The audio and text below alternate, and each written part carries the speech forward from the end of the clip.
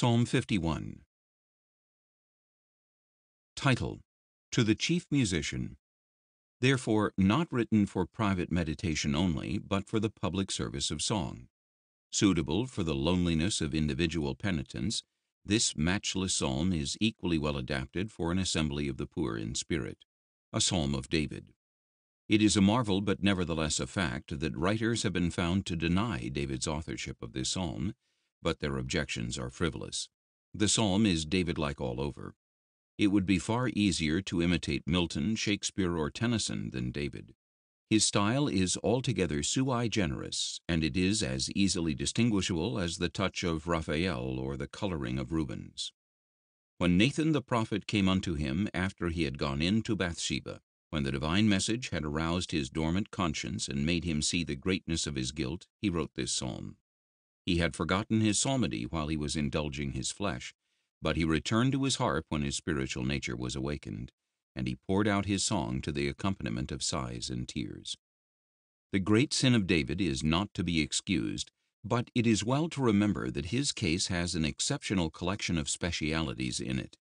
He was a man of very strong passions, a soldier, and an oriental monarch having despotic power.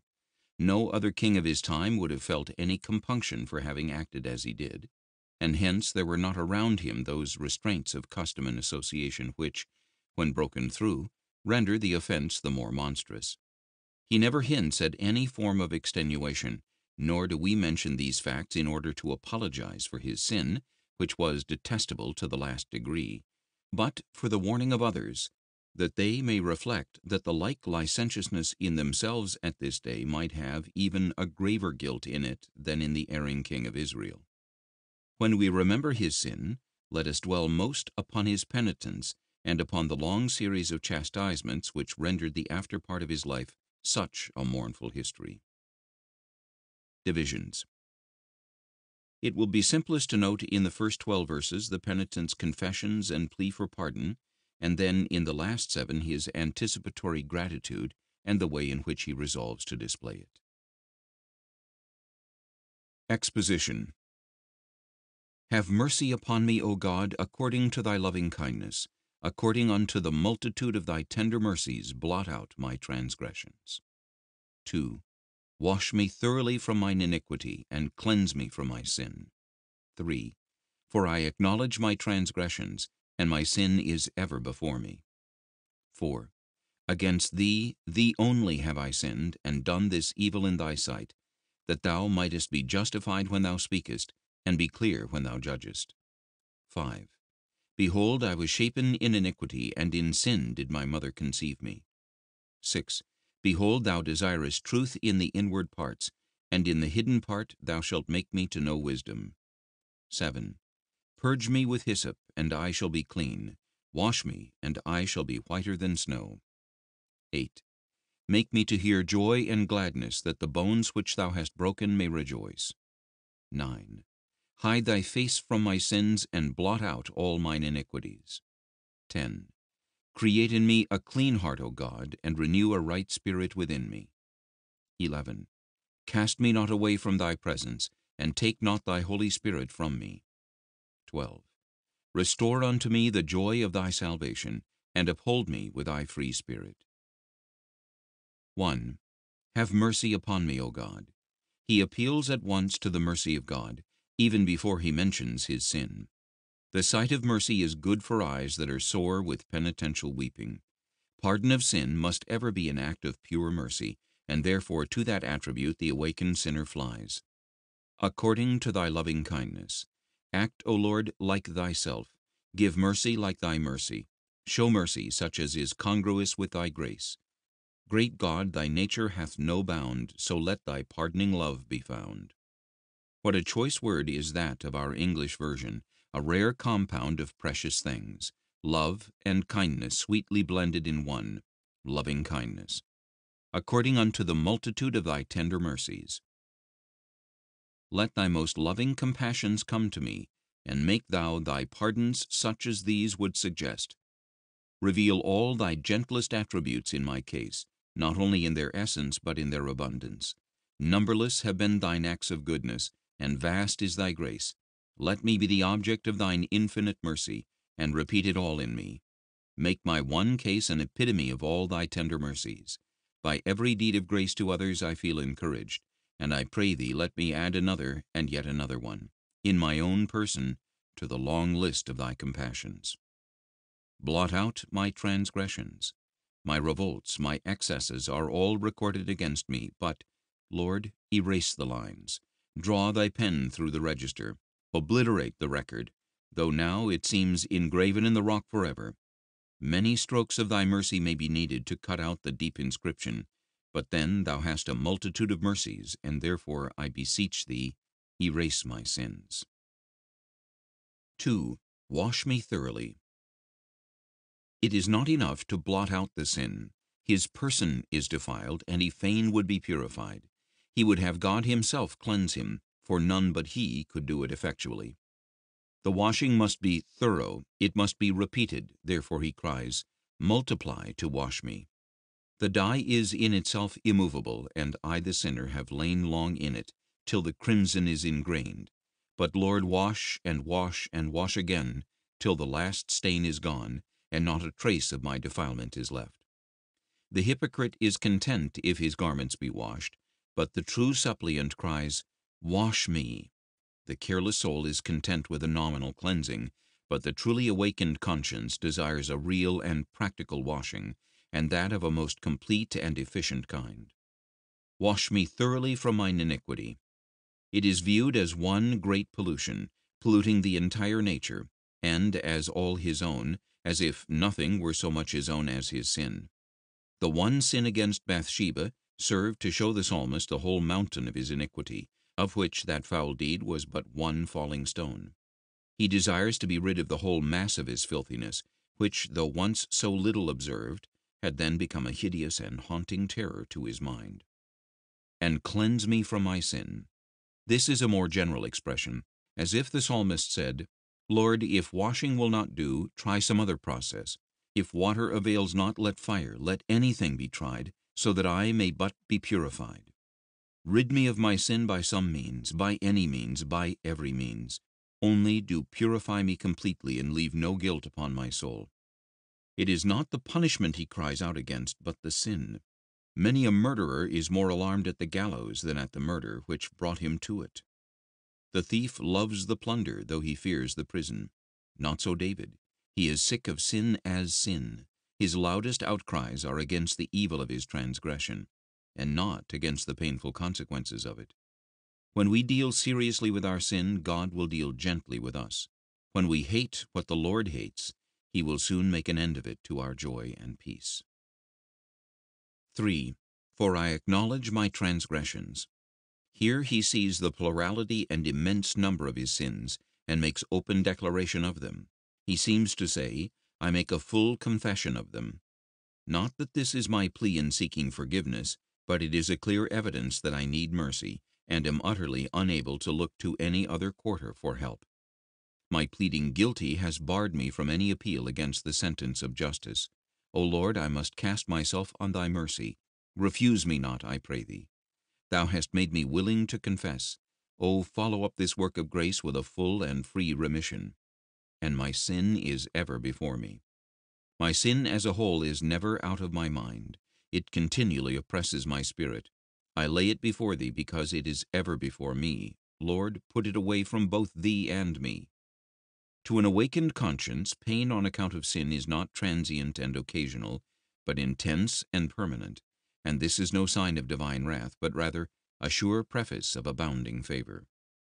4. Against thee, thee only have I sinned. The virus of sin lies in its opposition to God. The psalmist's sense of sin towards others rather tended to increase the force of his feeling of sin against God. All his wrongdoing centered, culminated, and came to a climax at the foot of the divine throne. To injure our fellow men is sin, mainly because in so doing we violate the law of God. The penitent's heart was so filled with a sense of the wrong done to the Lord himself that all other confession was swallowed up in a broken-hearted acknowledgment of offense against him. And done this evil in thy sight. To commit treason in the very court of the king and before his eye is impudence indeed, David felt that his sin was committed in all its filthiness while Jehovah himself looked on. None but a child of God cares for the eye of God, but where there is grace in the soul, it reflects a fearful guilt upon every evil act, when we remember that the God whom we offend was present when the trespass was committed. That thou mightest be justified when thou speakest, and be clear when thou judgest. He could not present any argument against divine justice, if it proceeded at once to condemn him and punish him for his crime.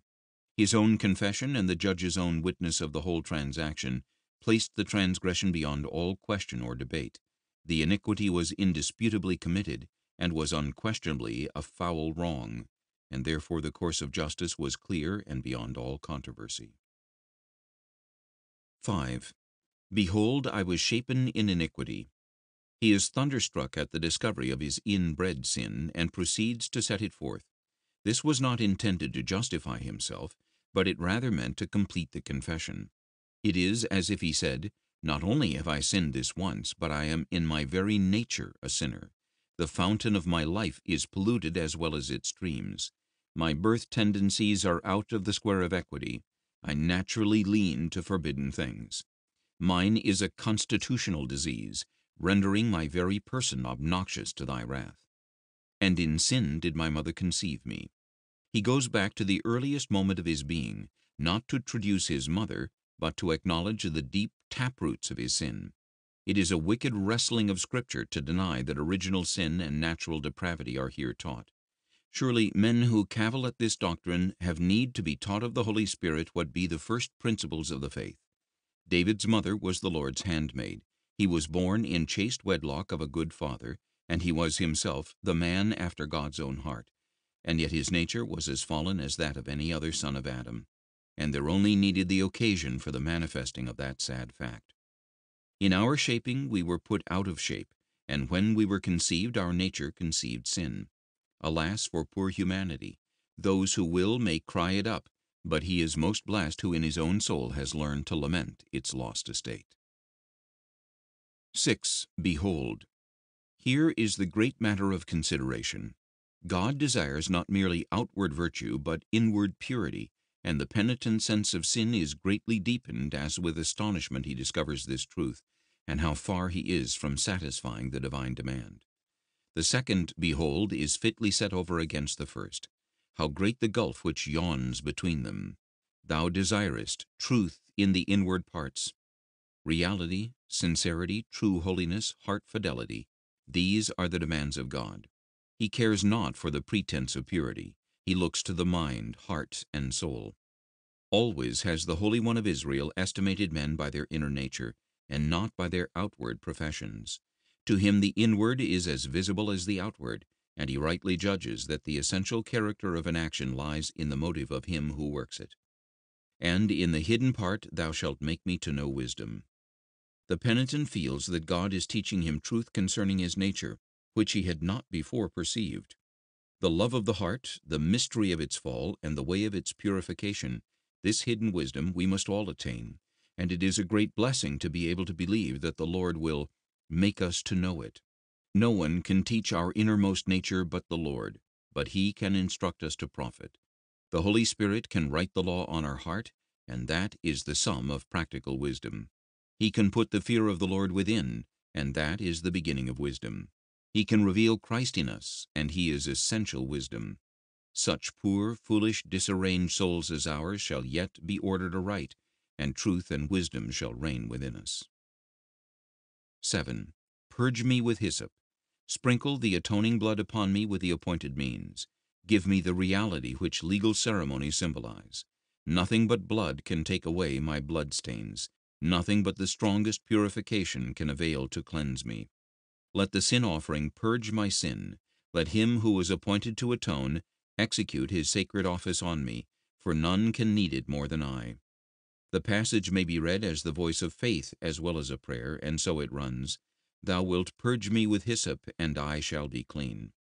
Foul as I am, there is such power in the divine propitiation that my sin shall vanish quite away.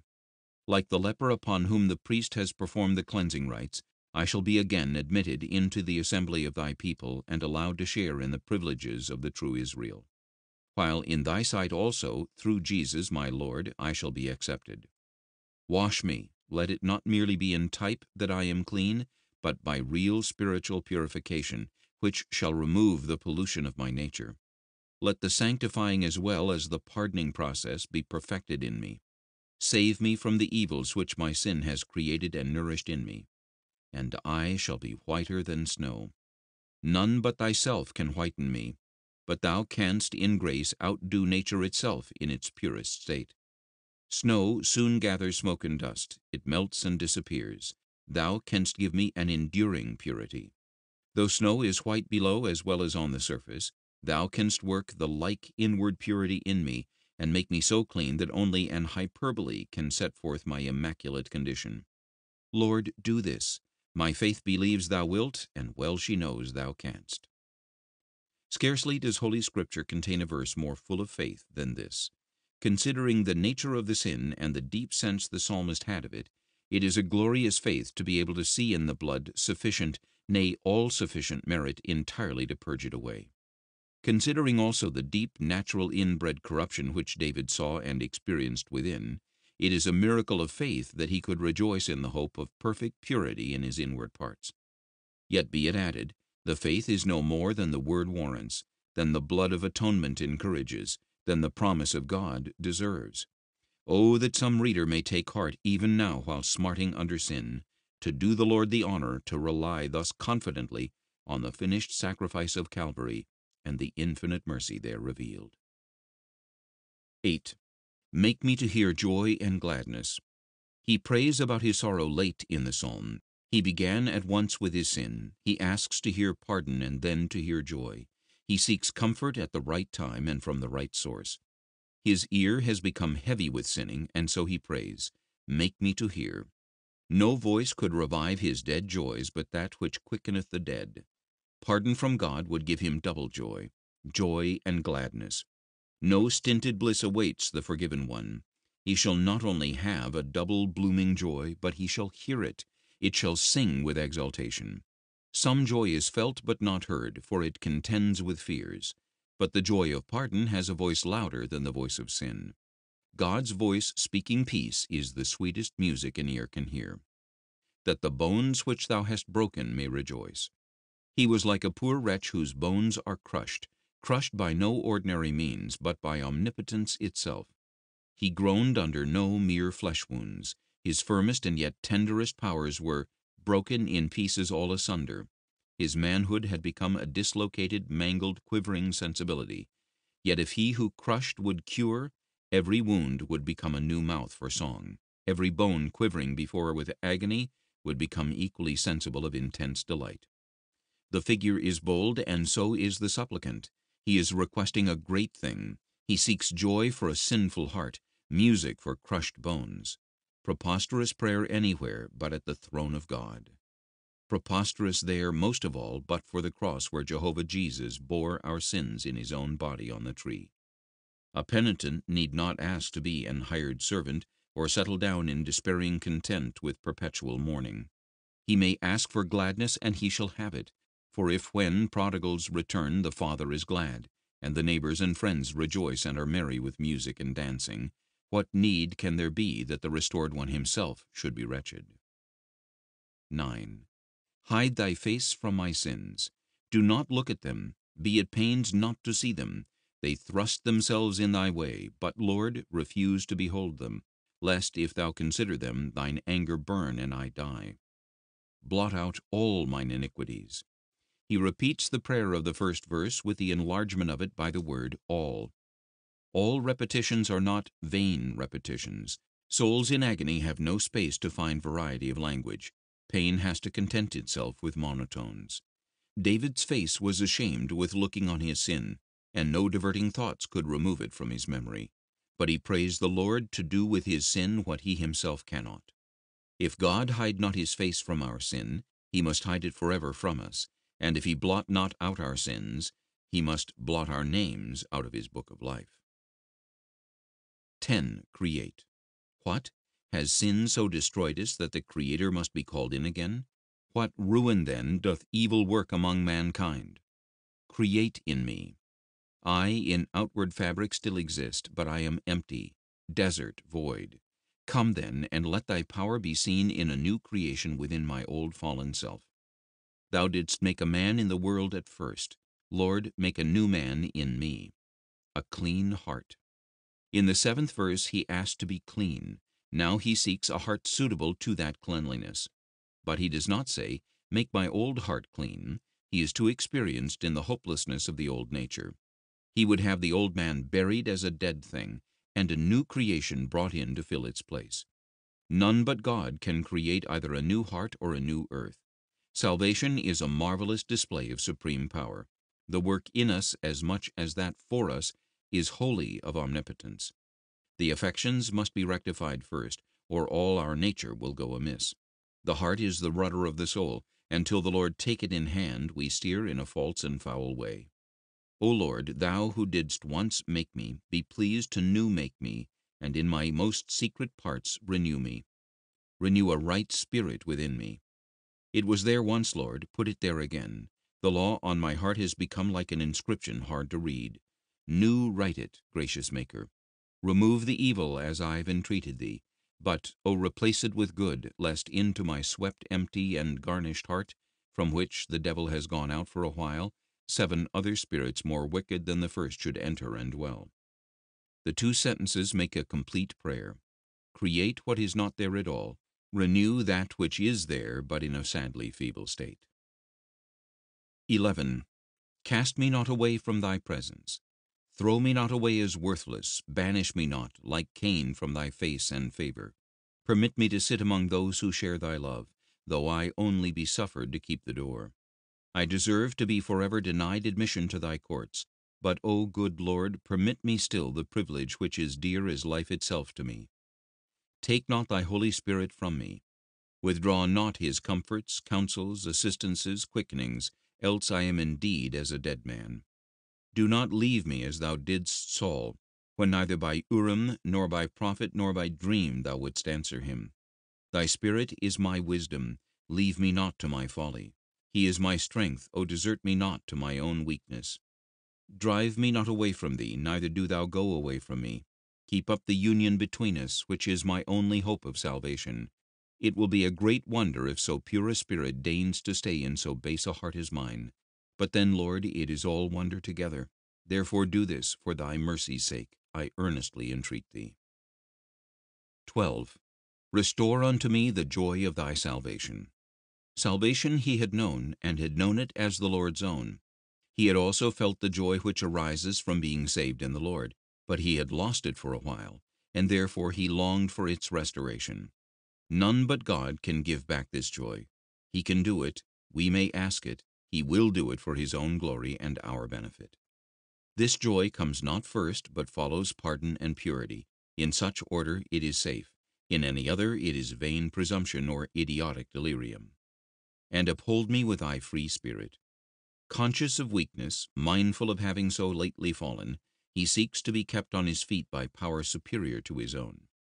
That royal spirit, whose holiness is true dignity, is able to make us walk as kings and priests in all the uprightness of holiness, and he will do so if we seek his gracious upholding.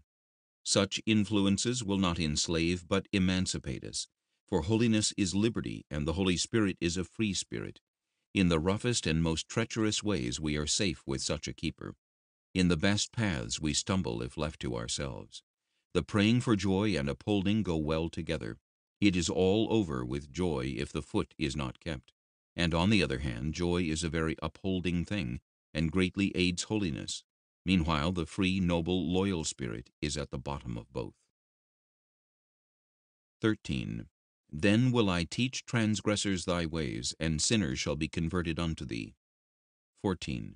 Deliver me from blood guiltiness, O God, thou God of my salvation, and my tongue shall sing aloud of thy righteousness. 15. O Lord, open thou my lips, and my mouth shall show forth thy praise. 16.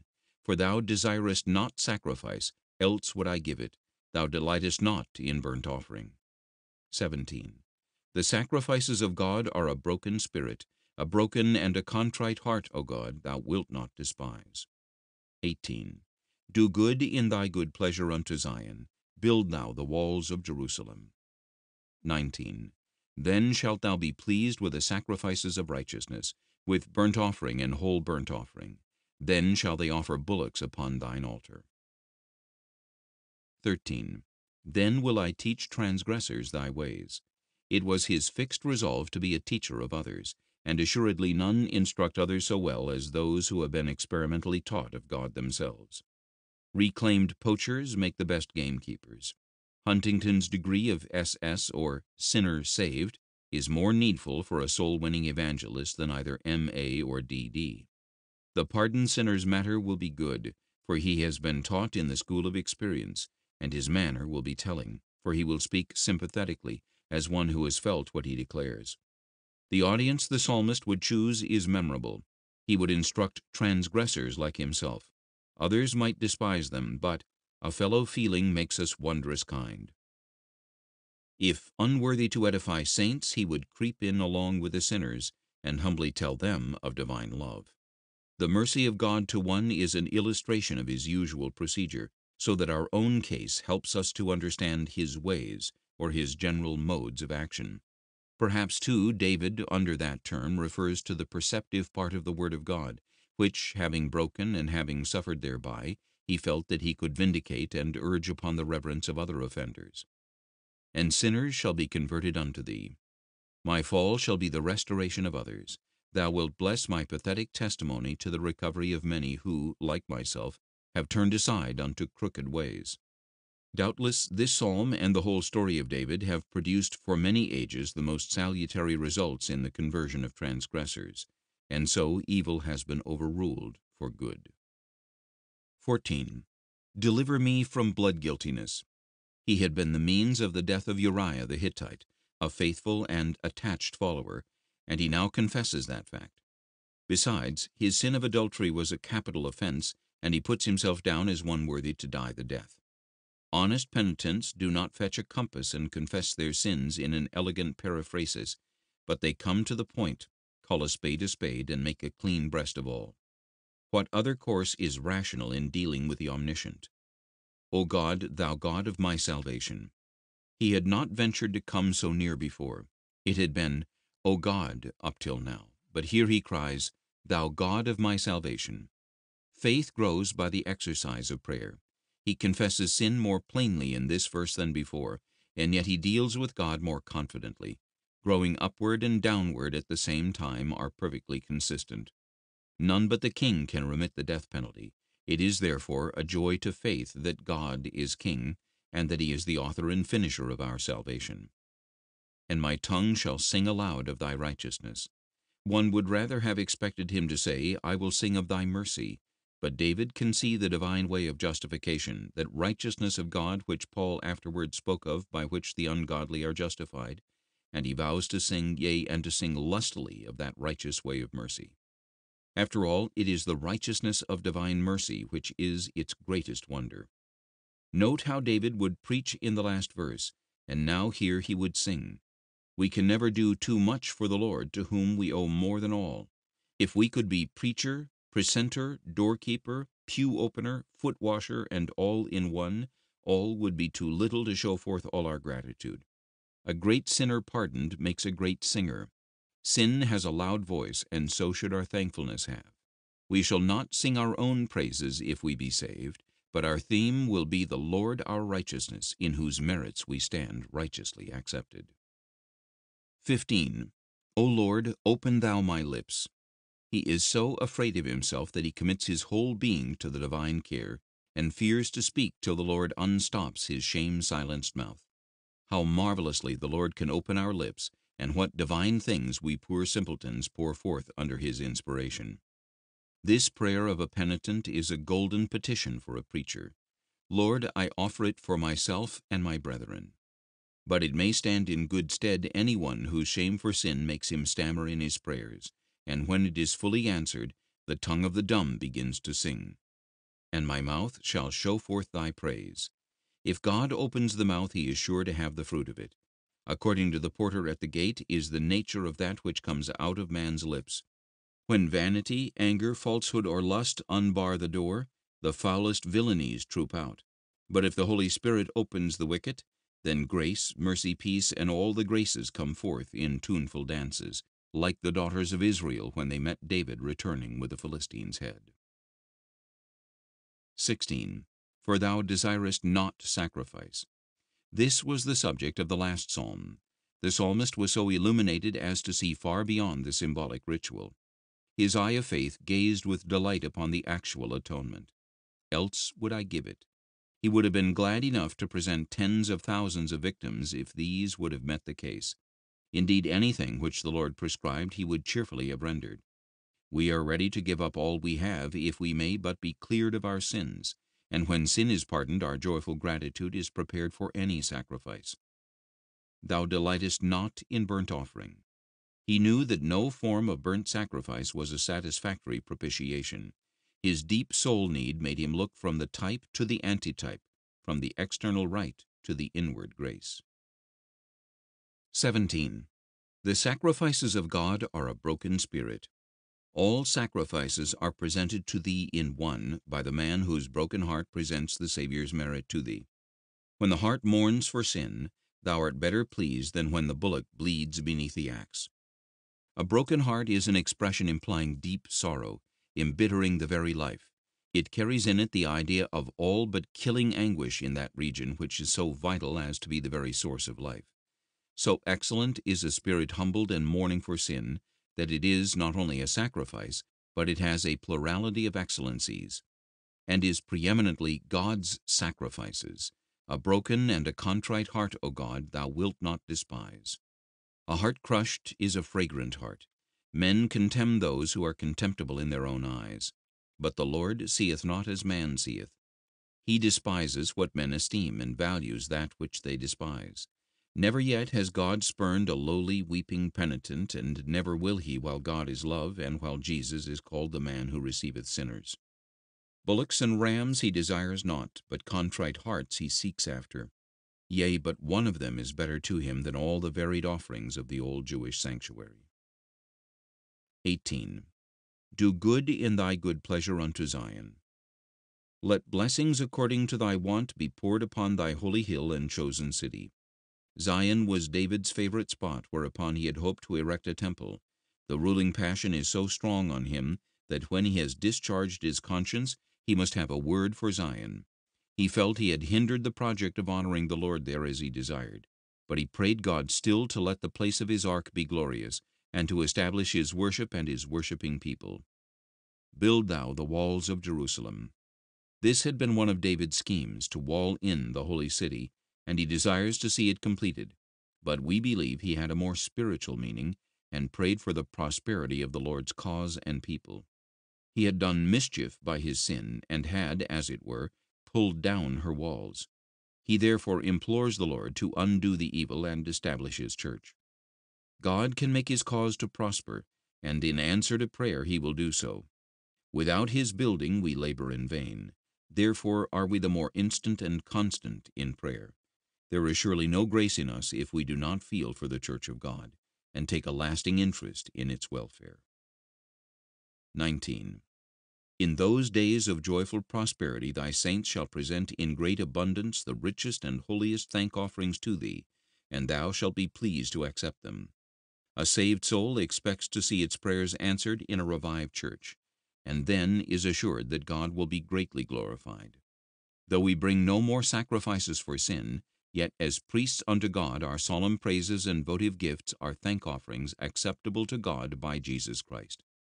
We bring not the Lord our least things, our doves and pigeons, but we present him with our best possessions, our bullocks. We are glad that in this present time we are able to fulfill in person the declaration of this verse. We also, forecasting the future, wait for days of the divine presence, when the church of God, with unspeakable joy, shall offer gifts upon the altar of God, which will far eclipse anything beheld in these less enthusiastic days. Hasten it, O Lord. Explanatory Notes and Quaint Sayings.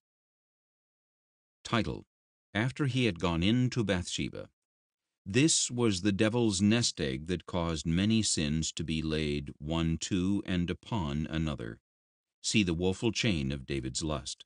2 Samuel chapters 11 and 12. John Trapp. Title: When Nathan the prophet came unto him, as he, that is, David, had come unto Bathsheba. The significant repetition of the phrase came unto is lost in the English and most other versions. As is not a mere particle of time, simply equivalent to when, but suggests the idea of analogy, proportion, and retaliation. J. A. Alexander. Whole Psalm. This psalm is the brightest gem in the whole book, and contains instruction so large and doctrine so precious that the tongue of angels could not do justice to the full development. Victorinus Strigelius, 1524 to 1569. Whole Psalm. This psalm is often and fitly called the sinner's guide. In some of its versions it often helps the returning sinner. Athanasius recommends to some Christians to whom he was writing to repeat it when they awake at night. All evangelical churches are familiar with it. Luther says, "There is no other psalm which is oftener sung or prayed in the church." This is the first psalm in which we have the word Spirit used in application to the Holy Ghost. William S. Plumer. Whole Psalm. I cannot doubt the prophetic bearing of this psalm upon the nation of Israel. In the latter day they shall consider their ways. Repentance and self-loathing will be the result. Blood guiltiness heavier than that of David has to be removed from that nation. They will become the teachers of the Gentiles when first the iniquity of their own transgression has been purged away. Arthur Pridham. Whole Psalm. This is the most deeply affecting of all the psalms, and I am sure that one most applicable to me. It seems to have been the effusion of a soul smarting under the sense of a recent and great transgression. My God, whether recent or not, give me to feel the enormity of my manifold offenses, and remember not against me the sins of my youth. What a mine of rich matter and expression for prayer! Wash, cleanse me, O Lord, and let my sin and my sinfulness be ever before me. Let me feel it chiefly as sin against Thee, that my sorrow may be of the godly sort. Give me to feel the virulence of my native corruption. Purge me from it thoroughly, and put truth into my inward parts, that mine may be a real turning from sin unto the Savior. Create me anew, O God. Withdraw not thy Spirit. Cause me to rejoice in a present salvation. Deliver me, O God, from the blood guiltiness of having offended any of thy little ones, and so open my lips that I may speak of the wondrous things thou hast done for my soul. May I offer up spiritual sacrifices, and let not any delinquencies of mine bring a scandal upon thy church.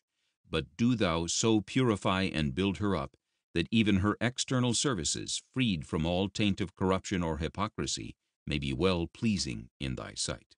Thomas Chalmers. Verse 1. Have mercy upon me, O God. I tremble and blush to mention my name, for my former familiarities with thee only make me more confounded at being recognized by thee after my guilt.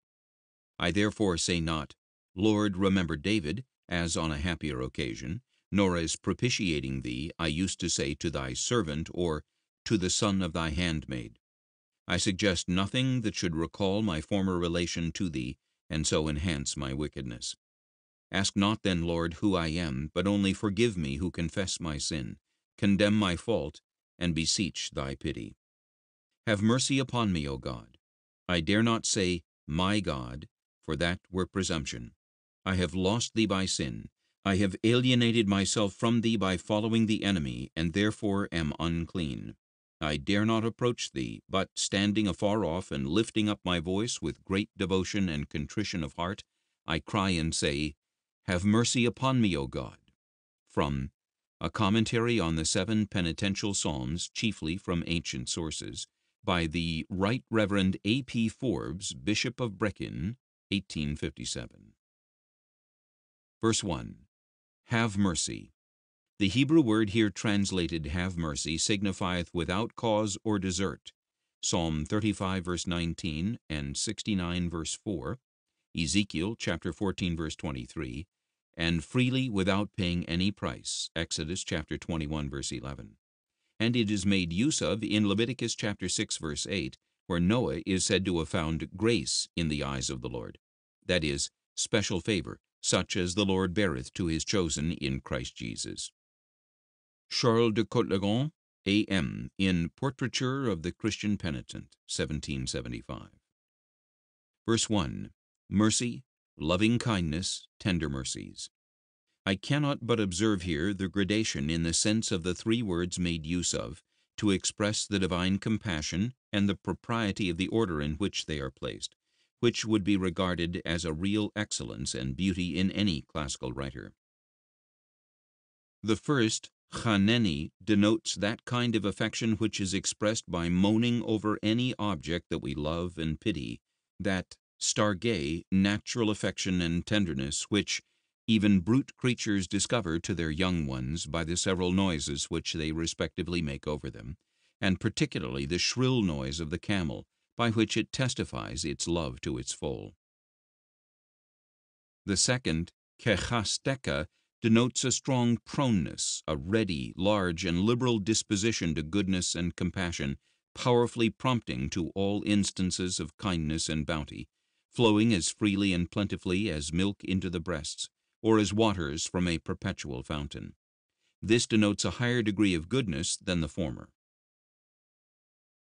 The third, rhameka, denotes what the Greeks express by splodnidzai, that most tender pity which we signify by the moving of the heart and bowels, which argues the highest degree of compassion of which human nature is susceptible. And how reviving is the belief and consideration of these abundant and tender compassions of God to one in David's circumstances, whose mind labored under the burthen of the most heinous complicated guilt and the fear of the divine displeasure and vengeance. Samuel Chandler. Verse 1. According to the multitude. Men are greatly terrified at the multitude of their sins, but here is a comfort. Our God hath multitude of mercies. If our sins be in number as the hairs of our head, God's mercies are as the stars of heaven. And as he is an infinite God, so his mercies are infinite. Yea, so far are his mercies above our sins, as he himself is above us poor sinners. By this, that the psalmist seeketh for multitude of mercies, he would show how deeply he was wounded with his manifold sins, that one seemed 100. Thus it is with us, so long as we are under Satan's guiding, 1,000 seem but one. But if we betake ourselves to God's service, one will seem 1,000. Archibald Simpson. Verse 1. Tender mercies, or, according to Zanchi in his treatise upon the attributes of God, such a kind of affection as parents feel when they see their children in any extremity. 1 Kings chapter 3, verse 26. Charles de Coetlegon. Verse 1. Blot out my transgressions. Meche, wipe out. There is reference here to an indictment. The psalmist knows what it contains. He pleads guilty, but begs that the writing may be defaced, that a proper fluid may be applied to the parchment to discharge the ink, that no record of it may ever appear against him, and this only the mercy, loving kindness, and tender compassions of the Lord can do. Adam Clarke. Verse 1. Blot out my transgressions. What the psalmist alludes to is not, as Mr. Leclerc imagines, debts entered into a book, and so blotted out of it when forgiven, but the wiping or cleansing of a dish so as nothing afterwards remains in it. The meaning of the petition is that God would entirely and absolutely forgive him, so as that no part of the guilt he had contracted might remain, and the punishment of it might be wholly removed. Samuel Chandler. Verse 1. Blot out, or as it is used in Exodus chapter 17, verse 14, utterly extirpate, so as that there shall not be any remembrance of them forever. Isaiah chapter 43, verse 25, and chapter 44, verse 22. Charles de Coetlegon. Verse 1. My transgressions. Conscience, when it is healthy, ever speaks thus, my transgressions. It was not the guilt of them that tempted you, they have theirs, but each as a separate agent has his own degree of guilt. Yours is your own, the violation of your own and not another's sense of duty, solitary, awful, unshared, adhering to you alone of all the spirits of the universe. Frederick William Robertson. Verses 1 and 2. Transgressions, iniquity, sin. 1. It is transgression, pesha, rebellion. 2. It is iniquity, awon, crooked dealing. 3. It is sin, chata'ath, error and wandering. Adam Clark. Verse 2. Wash me. David prays that the Lord would wash him, therefore sin defiles, and he was made foul and filthy by his sin, and to wash him much, and to rinse and bathe him, to show that sin had exceedingly defiled him and stained him both in soul and body, and made him loathsome, and therefore he desireth to be washed, and cleansed, and purged from the pollution of sin. Hence we may learn what a vile, filthy, and miserable thing sin is in the sight of God. It staineth a man's body, it staineth a man's soul, it maketh him more vile than the vilest creature that lives. No toad is so vile and loathsome in the sight of man as a sinner, stained and defiled with sin, is in the sight of God, till he be cleansed and washed from it in the blood of Christ. Samuel Smith. Verse 2. Wash me, etc. Covereth is particularly applied to the washing and cleansing of garments, as fullers wash and cleanse their cloths. 2 Kings chapter 18 verse 7, Exodus chapter 19 verse 10, and Leviticus chapter 17 verse 15. Samuel Chandler. Verse 2. Wash me throughly from mine iniquity. No other washing will do it, but lava too, wash thou, so foul as it will need his washing throughly. Samuel Page in David's Broken Heart, 1646. Verse 2. Wash me thoroughly. Hebrew, multiply to wash me, by which phrase he implies the greatness of his guilt and the insufficiency of all legal washings, and the absolute necessity of some other and better thing to wash him, even of God's grace and the blood of Christ. Matthew Poole. Verse 2. Wash me, cleanse me. But why should David speak so superfluously? Use two words when one would serve? For if we be cleansed, what matter is it whether it be by washing or no? Yet David had great reason for using both words, for he requires not that God would cleanse him by miracle, but by the ordinary way of cleansing, and this was washing. He names therefore washing as the means and cleansing as the end. He names washing as the work a-doing, and cleansing as the work done. He names washing as considering the agent, and cleansing as applying it to the patient. And indeed, as in the figure of the law there was not, so in the verity of the gospel there is not any ordinary means of cleansing, but only by washing, and therefore out of Christ our Saviour's side there flowed water and blood. Sir Richard Baker. Verse 2. Cleanse me from my sin. Observe, it is from the guilt and not from the punishment that he thus asks deliverance, that the sword should never depart from his house, that the sin begun not only secretly even in its full accomplishment, but far more secretly in the recesses of David's heart, should be punished before all Israel and before the sun, that the child so dear to David should be made one great punishment of his offense. These things, so far as this psalm is concerned, might or might not be.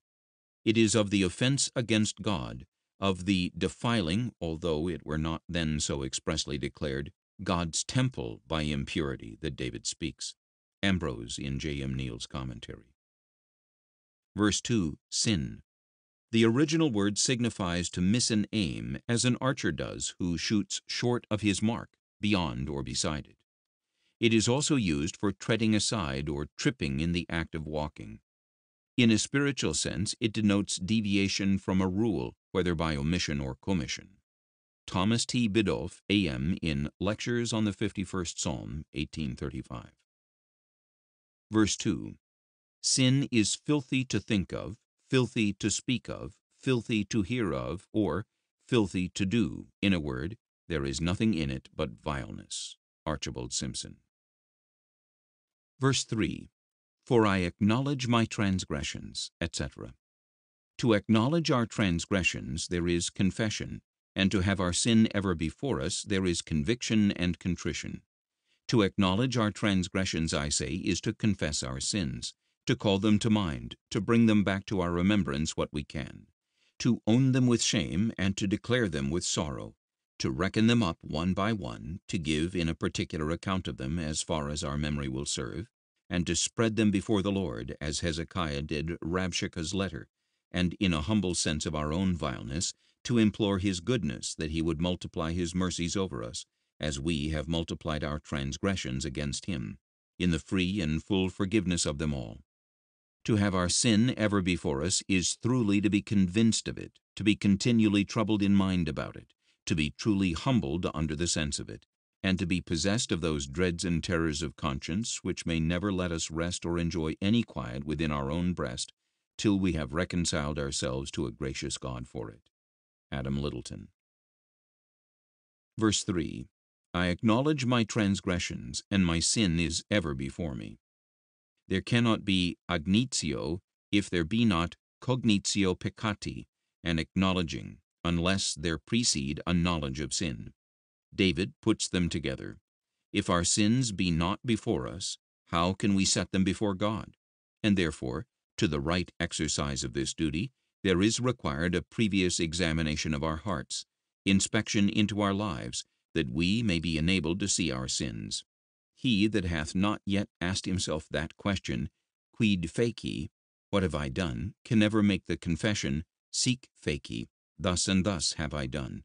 And in this respect I would, though not require, yet advise it as a pious and prudent practice, and that which I doubt not but many Christians have found benefit by, to keep a constant daily catalogue, as of mercies received, so of sins committed.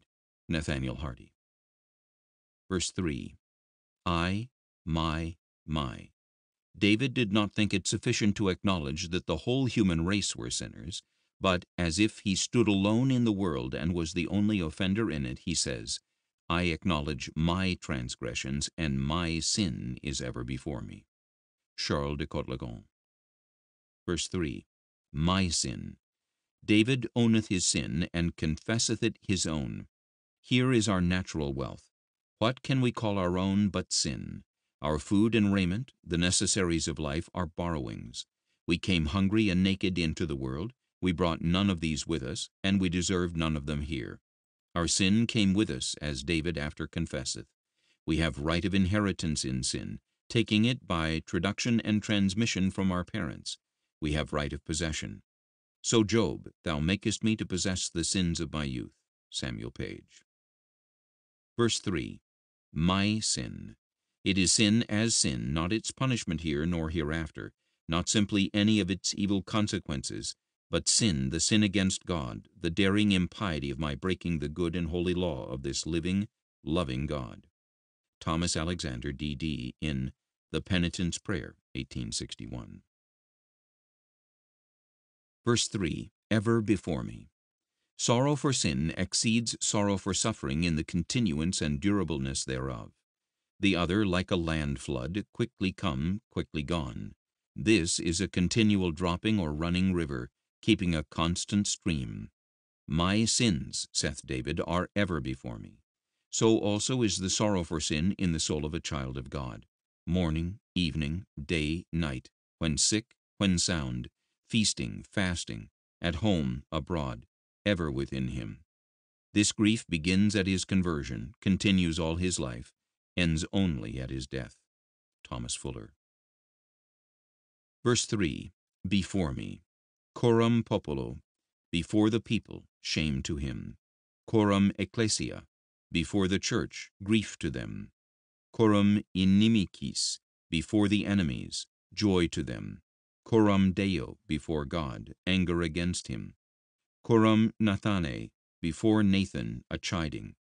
But if any hope of repentance and amendment, it is in peccatum meum coram me, my sin before me. Here is the distress of a sinner. He never discerneth how unhappy he is till his sin is before him. Samuel Page. Verse 4. Against thee only have I sinned, and done this evil in thy sight. This verse is differently expounded by different persons, and it has ever been considered that this one little point is the greatest difficulty that is met with in the whole psalm. Although, therefore, I leave it to others to go according to their own interpretations, Yet I have a good hope that I shall be enabled to give the true and genuine meaning of the text. This, then, I would first of all advise the reader to do, to bear in mind that which I observed at the beginning of the psalm, that David is here speaking in the person of all the saints, and not in his own person only, nor in his own person as an adulterer, although I do not say it might not be, that it was this fall which, as a medium, brought him under the knowledge of himself and of his whole human nature, and made him think thus: Behold, I, so holy a king, who have with so much pious devotedness observed the law and the worship of God, have been so tempted and overcome by the inbred evil and sin of my flesh, that I have murdered an innocent man, and have for adulterous purposes taken away his wife. And is not this an evident proof that my nature is more deeply infected and corrupted by sin than ever I thought it was? I, who was yesterday chaste, am today an adulterer. I, who yesterday had hands innocent of blood, am today a man of blood guiltiness. And it might be that in this way he derived the feeling sense of his entire sinfulness from his fall into adultery and murder, and from thence drew this conclusion, that neither the tree nor the fruits of human nature were good, but that the whole was so deformed and lost by sin, that there was nothing sound left in the whole of nature. This I would have the reader bear in mind first of all, if he desire to have the pure meaning of this passage. In the next place, the grammatical construction is to be explained, which seems to be somewhat obscure. For what the translator has rendered by the preterperfect ought to be the present: against thee only do I sin. That is, I know that before thee I am nothing but a sinner, or before thee I do nothing but evil continually. That is, my whole life is evil and depraved on account of sin. I cannot boast before thee of merit or of righteousness, but am evil altogether, and in thy sight this is my character. I do evil. I have sinned. I do sin, and shall sin to the end of the chapter. Martin Luther. Verse 4. Against thee only have I sinned. Is there not matter here to make us at a stand? For to say, against thee have I sinned, is most just and fit, but to say, against thee only I have sinned, seems something hard. It had perhaps been a fit speech in the mouth of our first parent Adam. He might justly have said to God, against thee only have I sinned, who never sinned against any other. But for us to say it, who commit sins daily against our neighbors, and especially for David to say it, who had committed 2 notorious sins against his neighbor and faithful friend Uriah, what unfitter speech could possibly be devised? But is it not that these actions of David were great wrongs indeed, and enormous iniquities against Uriah? But can we properly say they were sins against Uriah? For what is sin but a transgression of God's law? And how then can sin be committed against any, but against him only whose law we transgress? Or is it that it may justly be said, against thee only have I sinned, because against others perhaps in a base tenure, yet only against God in capite? Or is it that David might justly say to God, against thee only have I sinned, because from others he might appeal as being a king and having no superior, but no appealing from God as being King of kings and supreme Lord over all? Or is it that we may justly say, against thee only have I sinned, seeing that Christ hath taken and still takes all our sins upon him, and every sin we commit is as a new burthen laid upon his back, and upon his back only? Or is it lastly that I may justly say, against thee only have I sinned, because in thy sight only I have done it? For from others I could hide it, and did conceal it. But what can be hidden from thy all-seeing eye? And yet if this had been the worst, that I had sinned only against thee, though this had been bad enough and infinitely too much, yet it might perhaps have admitted reconcilement. But to do this evil in thy sight, as if I should say, I would do it though thou stand thyself and look on, and as if in defiance, what sin so formidable? What sin can be thought of so unpardonable? A sin of infirmity may admit apology, a sin of ignorance may find out excuse, but a sin of defiance can find no defense. Sir Richard Baker. Verse 4. Against thee only have I sinned. There is a godly sorrow which leads a man to life, and this sorrow is wrought in a man by the Spirit of God, and in the heart of the godly, that he mourns for sin because it has displeased God, who is so dear and so sweet a Father to him. And suppose he had neither a heaven to lose nor a hell to gain, yet he is sad and sorrowful in heart, because he has grieved God. John Welch, 1576 to 1622. Verse 4. Have I sinned? Me ad sudum qui feci. Here am I that did it. I whom thou tookest from following the ewes great with lambs, whoso sheephook thou hast changed for a scepter, whose sheep for thine own people Israel, upon whose head thou hast set a crown of pure gold. I whom thou didst lately invest in the full monarchy of thy people, to whom thou gavest the possession of Jerusalem from the Jebusites, I who settled peace, religion, and courts of justice in Jerusalem, that thou mightest be served and honored, and I would fain have built thee an house there.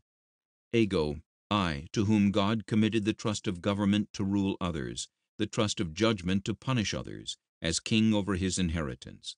I, to whom God committed the care of others' souls to guide them by his word, to direct them by good counsel, to allure them by his gracious promises, to terrify them by his threatenings, as the Lord's holy prophet.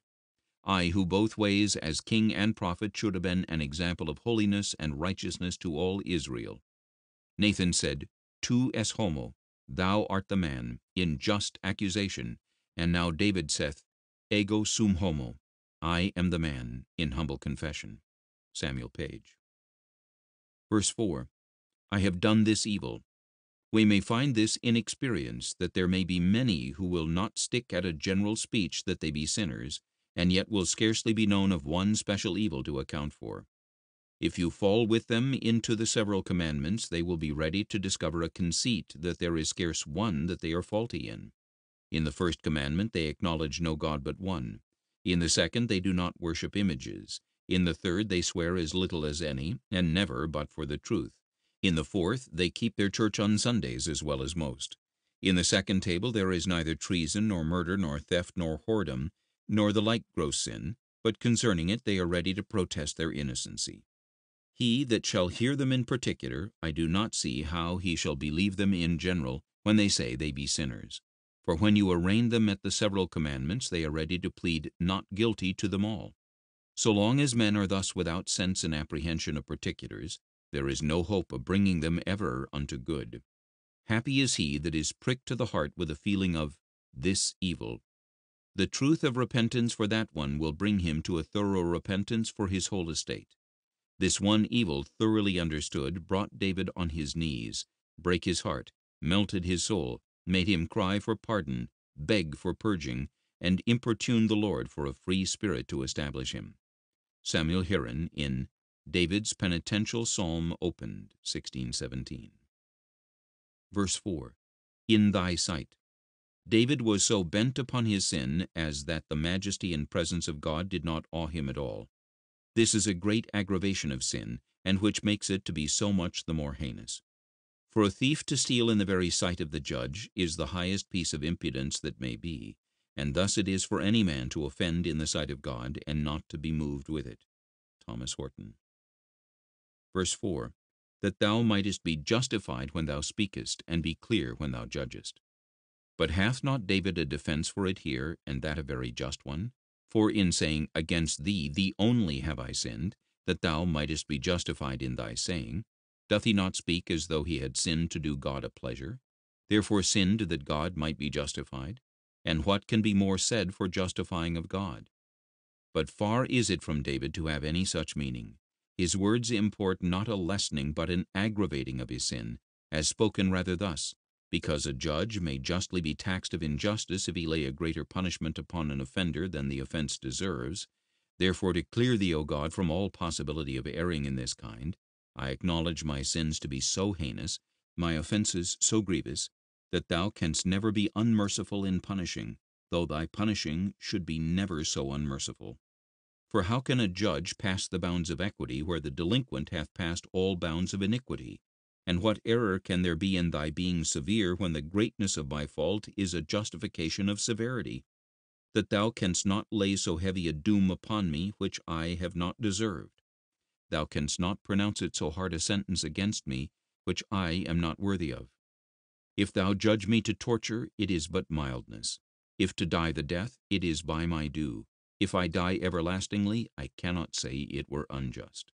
Sir Richard Baker. Verse 5.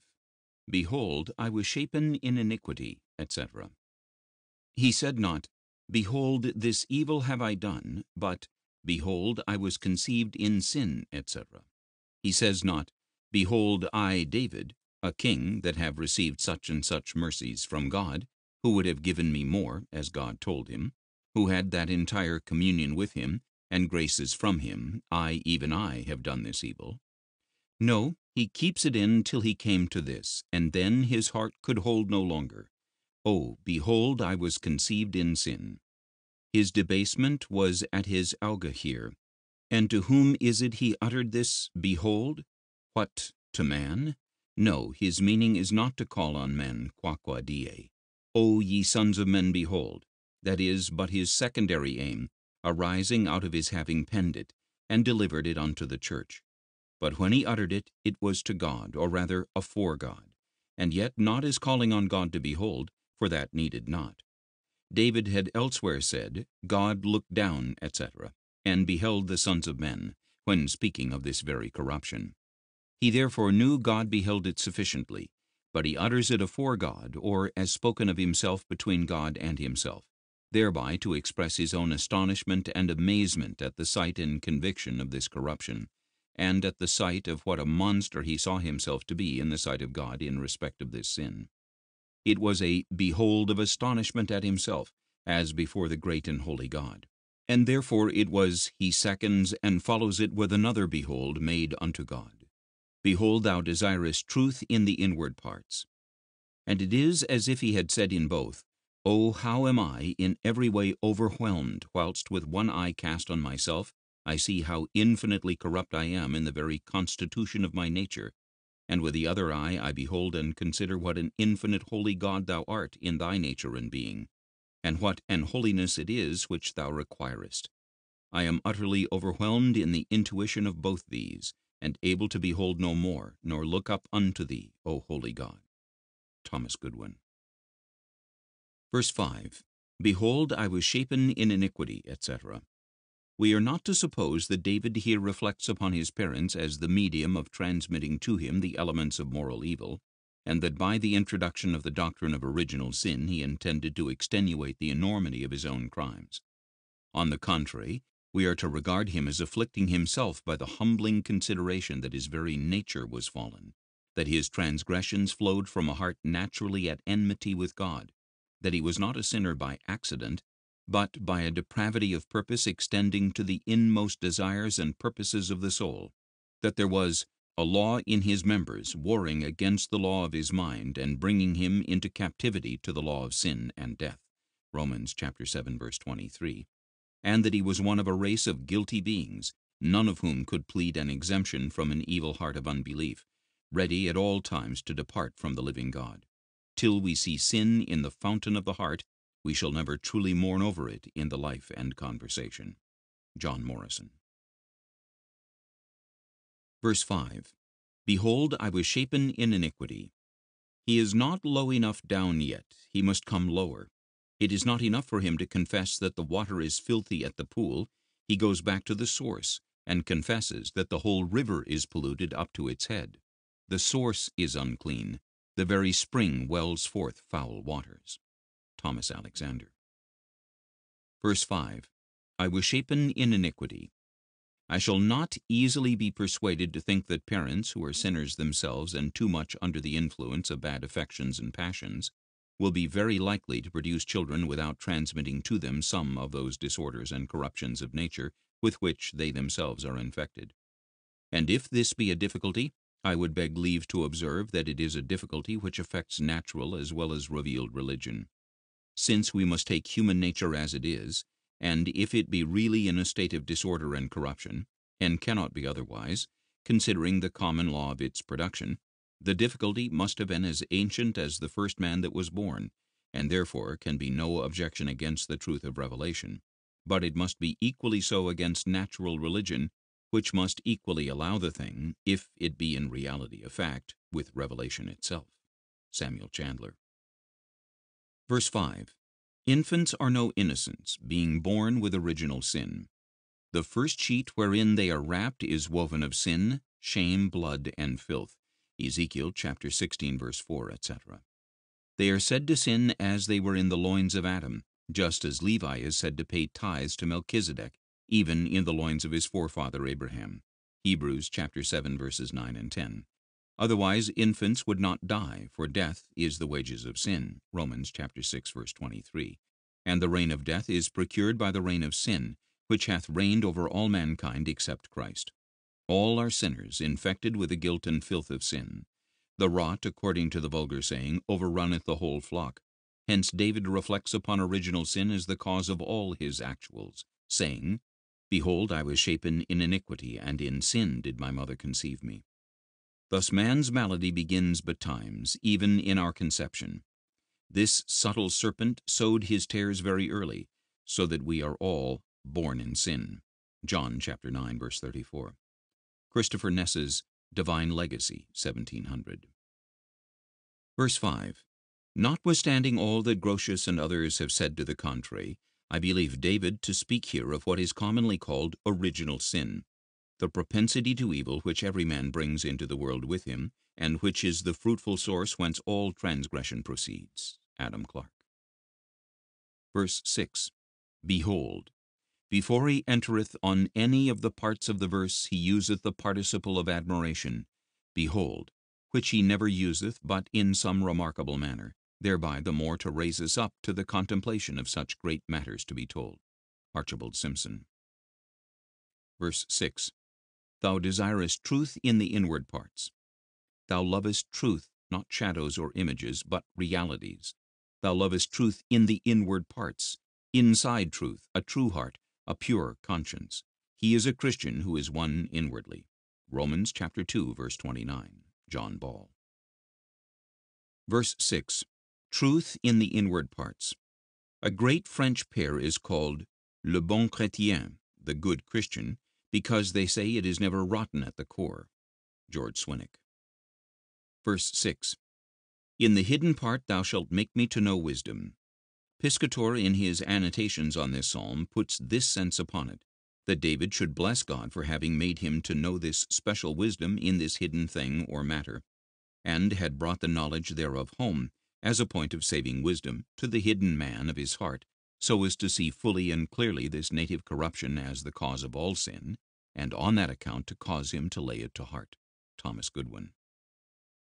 Verse 6. In the hidden part thou shalt make me to know wisdom. It is one thing to be wise-headed and wise-tongued, and another to be wise-hearted, and therefore in Scripture nothing more ordinary than to set forth wisdom that is true indeed by the heart. God himself is said to be wise of heart.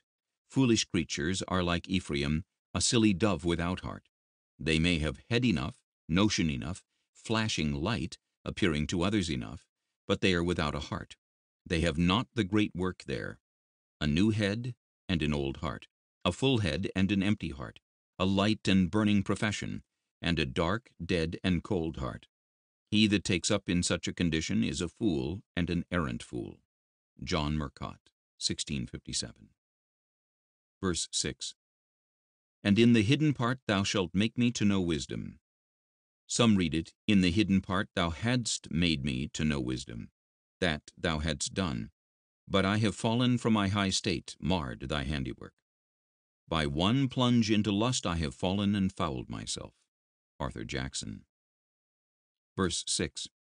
The copulative participle which connects the two clauses implies the correspondence between the revelation of the divine will on the one part and the desire and prayer of the penitent heart on the other. Thou desirest truth in the inward parts, and in the hidden part thou shalt make me to know wisdom. What I want thou hast promised to give. Repentance and faith are the gifts of God, and the awakened mind is conscious that they are so. Thomas T. Biddulph. Verses 6 through 8. The right conviction of sin comprehends its being acknowledged not only in our works, but also in our entire being. Augustus F. Tholuck. Verse 7. Purge me with hyssop.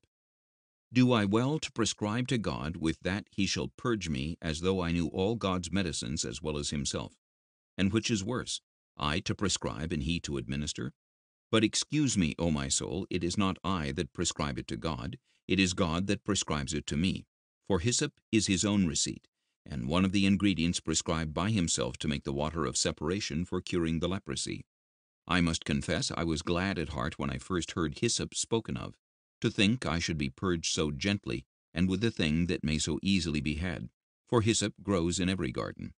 And then I thought I might go fetch it thence and purge myself. But now I perceive this is not the hyssop of which Solomon writ when he writ from the cedar to the hyssop, but this hyssop is rather the herb grace, which never grew in garden but in that of paradise, and which none can fetch thence unless God himself deliver it. The truth is, this hyssop was sometimes a cedar, the highest of all trees, became the lowest of all shrubs, only to be made this hyssop for us. For Christ indeed is the true hyssop, and his blood the juice of hyssop that only can purge away my sins. Sir Richard Baker. Verse 7. Purge me with hyssop, techateeni, properly expiate my sin with hyssop. The psalmist alludes to the purification from the leprosy, Leviticus chapter 14 verse 52, or from the touch of a dead body, Numbers chapter 19 verse 19, both of which were to be done by the sprinkling of water and other things with hyssop. Samuel Chandler. Verse 7. Hyssop, the lasoph or asoph, the caper plant, the bright green creeper which climbs out of the fissures of the rocks in the Sinaitic valleys, has been identified on grounds of great probability with the hyssop or ezob of Scripture, and thus explains whence came the green branches used even in the desert for sprinkling the water over the tents of the Israelites. Arthur Penrhyn Stanley in Sinai and Palestine, 1864. Verse 7. Hyssop. Between 20 and 30 different plants have been proposed, but no one of them comes so near the above requirements as the caper plant, Capparis spinosa. It grows out of the wall. Its stalks supply both bunch and rod admirably fitted for the ends indicated, and it has ever been esteemed in the East as possessing cleansing properties. John Duns, D.D., in Biblical Natural Science. Verse 7. Hyssop. What a pity that Solomon's botany is lost, in which he spoke of trees, from the cedar that is in Lebanon to the hyssop that springeth out of the wall. The cedar we know, but what is the hyssop of the royal botanist? Mr. B., French consul of this city, Sidon, and an enthusiastic botanist, exhibited to me 2 varieties of hyssop, one called zatar by the Arabs, having the fragrance of thyme, with a hot, pungent taste and long, slender stems. A bunch of these would answer very well for sprinkling the paschal and sacrificial blood on the lintel and posts of the doors, and over the persons and houses cleansed from the leprosy. Mr. B., however, thinks that a very small green plant like a moss, which covers old walls in damp places, is the hyssop of Solomon. This I doubt. The other kind also springs out of walls, those of the gardens especially, and was much more likely to attract the attention of the royal student. W. M. Thompson, D.D., in The Land and the Book. Verse 7. The paraphrase of this verse in the Chaldee is, Thou wilt sprinkle me like the priest, which sprinkleth the unclean with the purifying waters, with hyssop, with the ashes of an heifer, and I shall be clean. John Morrison. Verse 7. I shall be whiter than snow. But how is this possible? All the dyers upon earth cannot dye a red into white. And how then is it possible that my sins, which are as red as scarlet, should ever be made as white as snow? Indeed, such retrogradation is no work of human art. It must be only his doing who brought the sun 10 degrees back in the dial of Ahaz. For God hath a nitre of grace that can bring not only the redness of scarlet sins, but even the blackness of deadly sins into its native purity and whiteness again. But say it be possible, yet what need is there of so great a whiteness as to be whiter than snow, seeing snow is not as paries de albatus, a painted wall, white without and foul within, but it is white intus et incute, within and without, throughout and all over, and what eye so curious but such a whiteness may content? Yet such a whiteness will not serve, for I may be as white as snow, and yet a leper still, as it is said of Gehazi, that he went from Elisha a leper as white as snow. It must be therefore whiter than snow, and such a whiteness it is that God's washing works upon us, makes within us. For no snow is so white in the eyes of men as a soul cleansed from sin is in the sight of God. And yet a whiter whiteness than this too, for being purged from sin we shall, induere stolum album, put on the white robe. And this is a whiteness as much whiter than snow as angelical whiteness is more than elemental. Sir Richard Baker. Verse 7. In the Hebrew language there are two words to express the different kinds of washing, and they are always used with the strictest propriety. The one to signify that kind of washing which pervades the substance of the thing washed and cleanses it thoroughly, and the other to express that kind of washing which only cleanses the surface of a substance which the water cannot penetrate. The former is applied to the washing of clothes, the latter is used for washing some part of the body. By a beautiful and strong metaphor, David uses the former word in this and the second verse, "Wash me thoroughly from mine iniquity, and cleanse me from my sin. Wash me, and I shall be whiter than snow." So, in Jeremiah chapter 4, verse 14, the same word is applied to the heart. Richard Mant. Verse 8. Make me to hear joy and gladness. This is the exceeding great love of the Lord toward his children, that he hath not only provided a sure salvation for them through the remission of their sins in Christ Jesus, but also seals up in their heart the testimony thereof by his Holy Spirit of adoption, and that for their present consolation, lest they should be swallowed up of heaviness through continual temptations. Though he speak not to all his children as he did to Daniel, by an angel, O man greatly beloved of God, nor as he did to the Blessed Virgin Mary, Hail Mary, freely beloved, yet doth he witness the same to the hearts of his children by an inward testimony. When they hear it, they are alive. When they want it, they are but dead. Their souls refuse all other comfort whatsoever. William Cooper. Verse 8. Make me to hear joy and gladness. As a Christian is the most sorrowful man in the world, so there is none more glad than he. For the cause of his joy is greatest. In respect his misery was greatest, his delivery greatest, therefore his joy greatest. From hell and death is he freed, to life in heaven is he brought. The person from whom he seeketh this joy is God. Make me to hear, saith he, whereby he would teach us that this joy cometh only from God. It is he who is the fountain of joy and all pleasure. For all good things come from above. Natural joys proceed from a natural and fleshly fountain. Spiritual joys spring only from God. So he who seeketh those joys beneath seeketh hot water under cold ice. Archibald Simpson. Verse 8. Make me to hear joy and gladness. Another reference to the expiation of the leper, whose ear was to be touched with the blood of the trespass offering and the oil, as well as thumb and toe, to show that his faculties were now prepared for the service of God. So David prays that his ears may be sanctified to the hearing of joy and gladness. This an unsanctified heart can never receive. W. Wilson. Verse 8. The bones which thou hast broken. God, in favor to his children, doth afflict them for sin, and the very phrase of breaking his bones, though it express extremity of misery and pain, yet it hath hope in it. For broken bones by a cunning hand may be set again and return to their former use and strength, so that a conscience distressed for sins is not out of hope. Yet upon that hope no wise man will adventure upon sin, saying, Though I am wounded, yet I may be healed again. Though I am broken, I may be repaired. For let him consider, 1. Who breaks his bones? Thou. He that made us our bones, and put them in their several places, and tied them together with ligaments, and covered them with flesh. He that keepeth all our bones from breaking. It must be a great matter that must move him to break the bones of any of us. The God of all consolation, that comforteth us in all our distresses, when he cometh to distress us, this makes affliction weigh heavy. 2. The pain of the affliction expressed so freely in the breaking of bones, which, as is said, is the anguish of the soul for sin, and fear of the consuming fire of God's wrath, and the tempest, as Job calls it, of anger. 3. The pain of setting these bones again, for though bones dislocated may be put in joint, and though bones broken may be set again, yet this is not done without pain and great extremity to the patient. Repentance setteth all our broken, pained bones. It recovereth the soul from the anguish thereof. But he that once feeleth the smart of a true repentance will say, The pleasures of sin, which are but for a season, are as hard a bargain as ever he made, and as dear bought. They cost tears, which are sanguis vulnerati cordis, the blood of a wounded heart. They cost sighs and groans which cannot be expressed.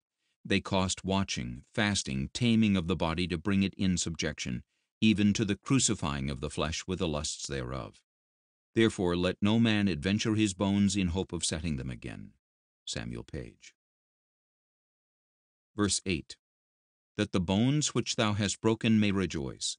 The displeasure which God expressed against the sins he had been guilty of, and the deep sense he had of the aggravated nature of them, filled him with those pains and agonies of mind, as that he compares them to that exquisite torture he must have felt had all his bones been crushed. For the original word diketha signifies more than broken, namely, being entirely mashed, and he compares the joy that God's declaring himself fully reconciled to him would produce in his mind to that inconceivable pleasure which would arise from the instantaneous restoring and healing those bones after they had been thus broken and crushed to pieces. Samuel Chandler. Verse 9. Hide thy face from my sins. The verb siter properly signifies to veil or hide with a veil. Samuel Chandler. Verse 9. Hide thy face from my sins. He said in the 3rd verse that his sin was always in his sight, and now he prays that God would put it out of his sight. This is a very good order. If we hold our sins in our eyes to pursue them, God will cast them behind his back to pardon them. If we remember them and repent, he will forget them and forgive. Otherwise, peccatum unde homo non advertit Deus, et si advertit, animadvertit. The sin from which man turns not, God looks to it, and if he look to it, sure he will punish it. William Cooper. Verse 9. All mine iniquities. See how one sin calleth to mind many thousands, which, though they lie asleep a long time, like a sleeping debt, yet we know not how soon they may be reckoned for. Make sure of a general pardon, and take heed of adding new sins to the old. John Trapp. Verse 10. Create in me a clean heart, O God. O thou that createst the first heaven and the first earth of nothing, O thou that createst the new heaven and the new earth wherein dwells righteousness, when sin had made the creature worse than nothing, O thou that createst the new creature, the new man, fit to be an inhabitant of the new world, of the new Jerusalem, O thou that hast said, Behold, I make all things new, create thou in me, even in me, a clean heart, and renew a right spirit within me. Matthew Lawrence. Verse 10. Create in me a clean heart, O God, etc. David prayeth the Lord to create in him a new heart, not to correct his old heart, but to create him a new heart, showing that his heart was like an old garment, so rotten and tattered that he could make no good of it by patching or piecing, but even must cut it off and take a new. Therefore Paul saith, Cast off the old man, not pick him and wash him till he be clean, but cast him off and begin anew, as David did. Will ye know what this renewing is? It is the repairing of the image of God, until we be like Adam when he dwelt in paradise. As there is a whole old man, so there must be a whole new man. The old man must change with the new man, wisdom for wisdom, love for love, fear for fear, his worldly wisdom for heavenly wisdom, his carnal love for spiritual love, his servile fear for Christian fear, his idle thoughts for holy thoughts, his vain words for wholesome words, his fleshly works for sanctified works. Henry Smith. Verse 10. Create in me a clean heart. Creating, to speak properly, is to make of naught, and is here used improperly. The prophet speaketh according to his own feeling and present judgment of himself, as though he had lost all, and had no goodness in himself. No doubt the prophet's heart was in part clean, though not so much as he desired. These things thus opened, here cometh the question first to be answered. Question, whether David could have lost the cleanness of heart having once had it. Answer, no. The gifts and calling of God, that is, as I take it, the gifts of effectual calling, are such as God never repenteth of or taketh away. Faith, hope, and charity are abiding gifts, as sure as the election of God, which is unchangeable. Indeed, the children of God, if we only consider them in themselves with their enemies, might fall away, But being founded upon the unchangeable nature of God, and immutability of his counsel, they cannot. The gates of hell shall not prevail against them. The elect cannot be deceived or plucked out of Christ's hands. Nay, certain it is that David did not actually leave his former cleanness. For sure it is his heart smiting him, as here it did, so doing before in less matters, it was not wholly void of cleanness. And again, it could not pray for cleanness if it were not somewhat clean. This is most sure, that by grievous sins much filthiness cometh to the soul, as by a boisterous wind a tree may lose his leaves and some branches, so as that the party sinning may be brought into as great passions almost as if he had lost all. But the desire of grace is an infallible certainty of some grace of that kind. The prophet therefore desireth not a clean heart because he had it not in any sort, but because he could not so well perceive it in himself and take such comfort in it as he had done before, and for that he desired it a great deal more than now he had it. So learned, so rich men think themselves not learned, not rich, in respect of that which they do desire, and when the sun is up, the moon seemeth to have no light. George Etsy in Certain Godly and Learned Expositions, 1603. Verse 10. Create in me a clean heart, O God, etc. This creation is from nothing. David uses the same word of our creation which Moses uses of the creation of the heaven and the earth. Our creation in Jesus Christ is no mere strengthening of our powers, no mere aiding of our natural weakness by the might of the grace of God. It is not a mere amendment, improvement of our moral habits. It is a creation out of nothing, of that which we had not before. There was nothing in us whereof to make it. We were decayed, corrupt, dead in trespasses and sins. What is dead becometh not alive, except by the infusion of what it had not. What is corrupt receiveth not soundness, save by passing away itself, and being replaced by a new production. The old man passeth not into the new man, but is put off. It is not the basis of the new life, but a hindrance to it. It must be put off, and the new man put on, created in Christ Jesus. E.B. Pusey, D.D., 1853. Verse 10, first clause. He used the word create, Hebrew bara, a word only used of the work of God, and showing that the change in him could be wrought only by God. Christopher Wordsworth. Verse 10. A clean heart.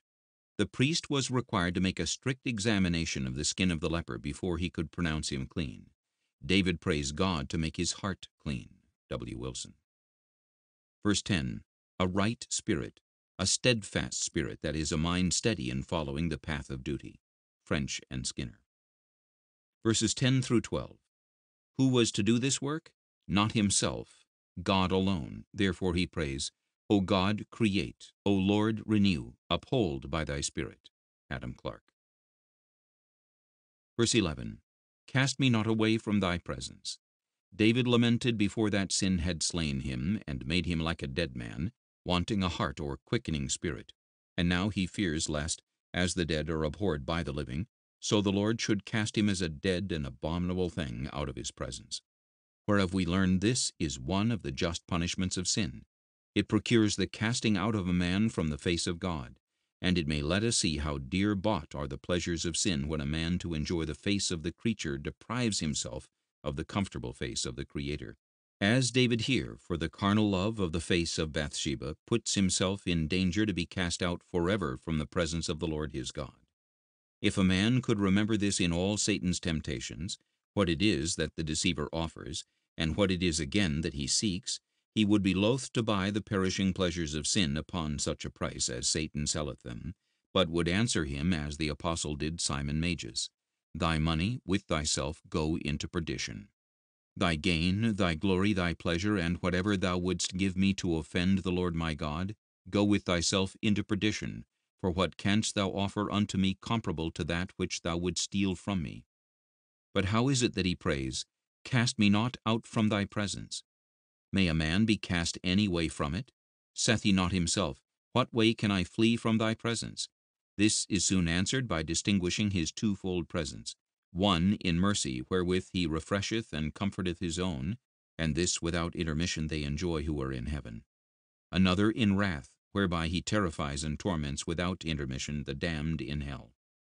As to them who are upon earth, certain it is he is displeased with many who, because they see not his angry face, regard it not, borne out with temporal recreations of the creature, which will fail them. And there are many, again, to whom he looks as a loving Father in Christ, and yet they see not his merciful face by reason of many interjected veils. But to them who once have felt the sweetness of his favorable face, it is death to want it.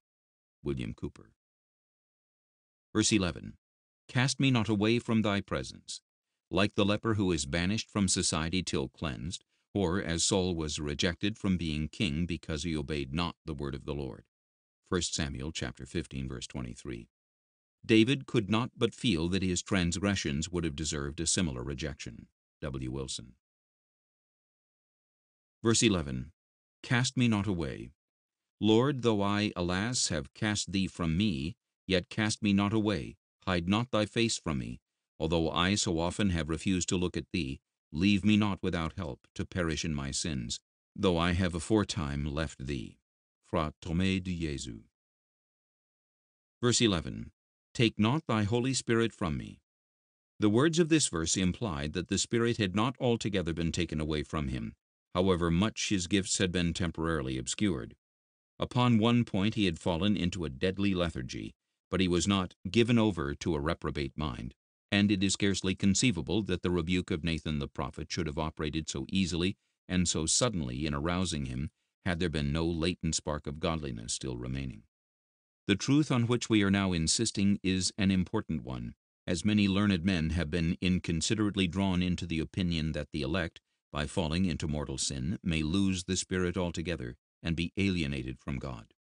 The contrary is clearly declared by Peter, who tells us that the word by which we were born again is an incorruptible seed, 1 Peter chapter 1, verse 23, and John is equally explicit in informing us that the elect are preserved from falling away altogether, 1 John chapter 3, verse 9.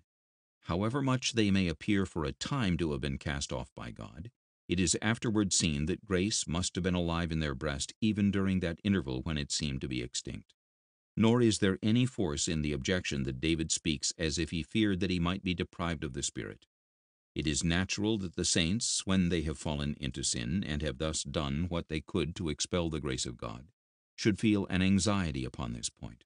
But it is their duty to hold fast the truth that grace is the incorruptible seed of God, which never can perish in any heart where it has been deposited.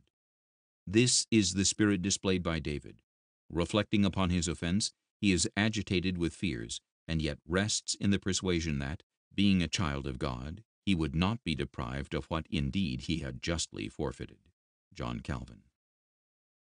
Verse 12. Restore. It is no small comfort to a man that hath lost his receipt for a debt paid, when he remembers that the man he deals with is a good and just man, though his discharge is not presently to be found. That God whom thou hast to deal with is very gracious. What thou hast lost he is ready to restore, the evidence of thy grace, I mean. David begged this, and obtained it.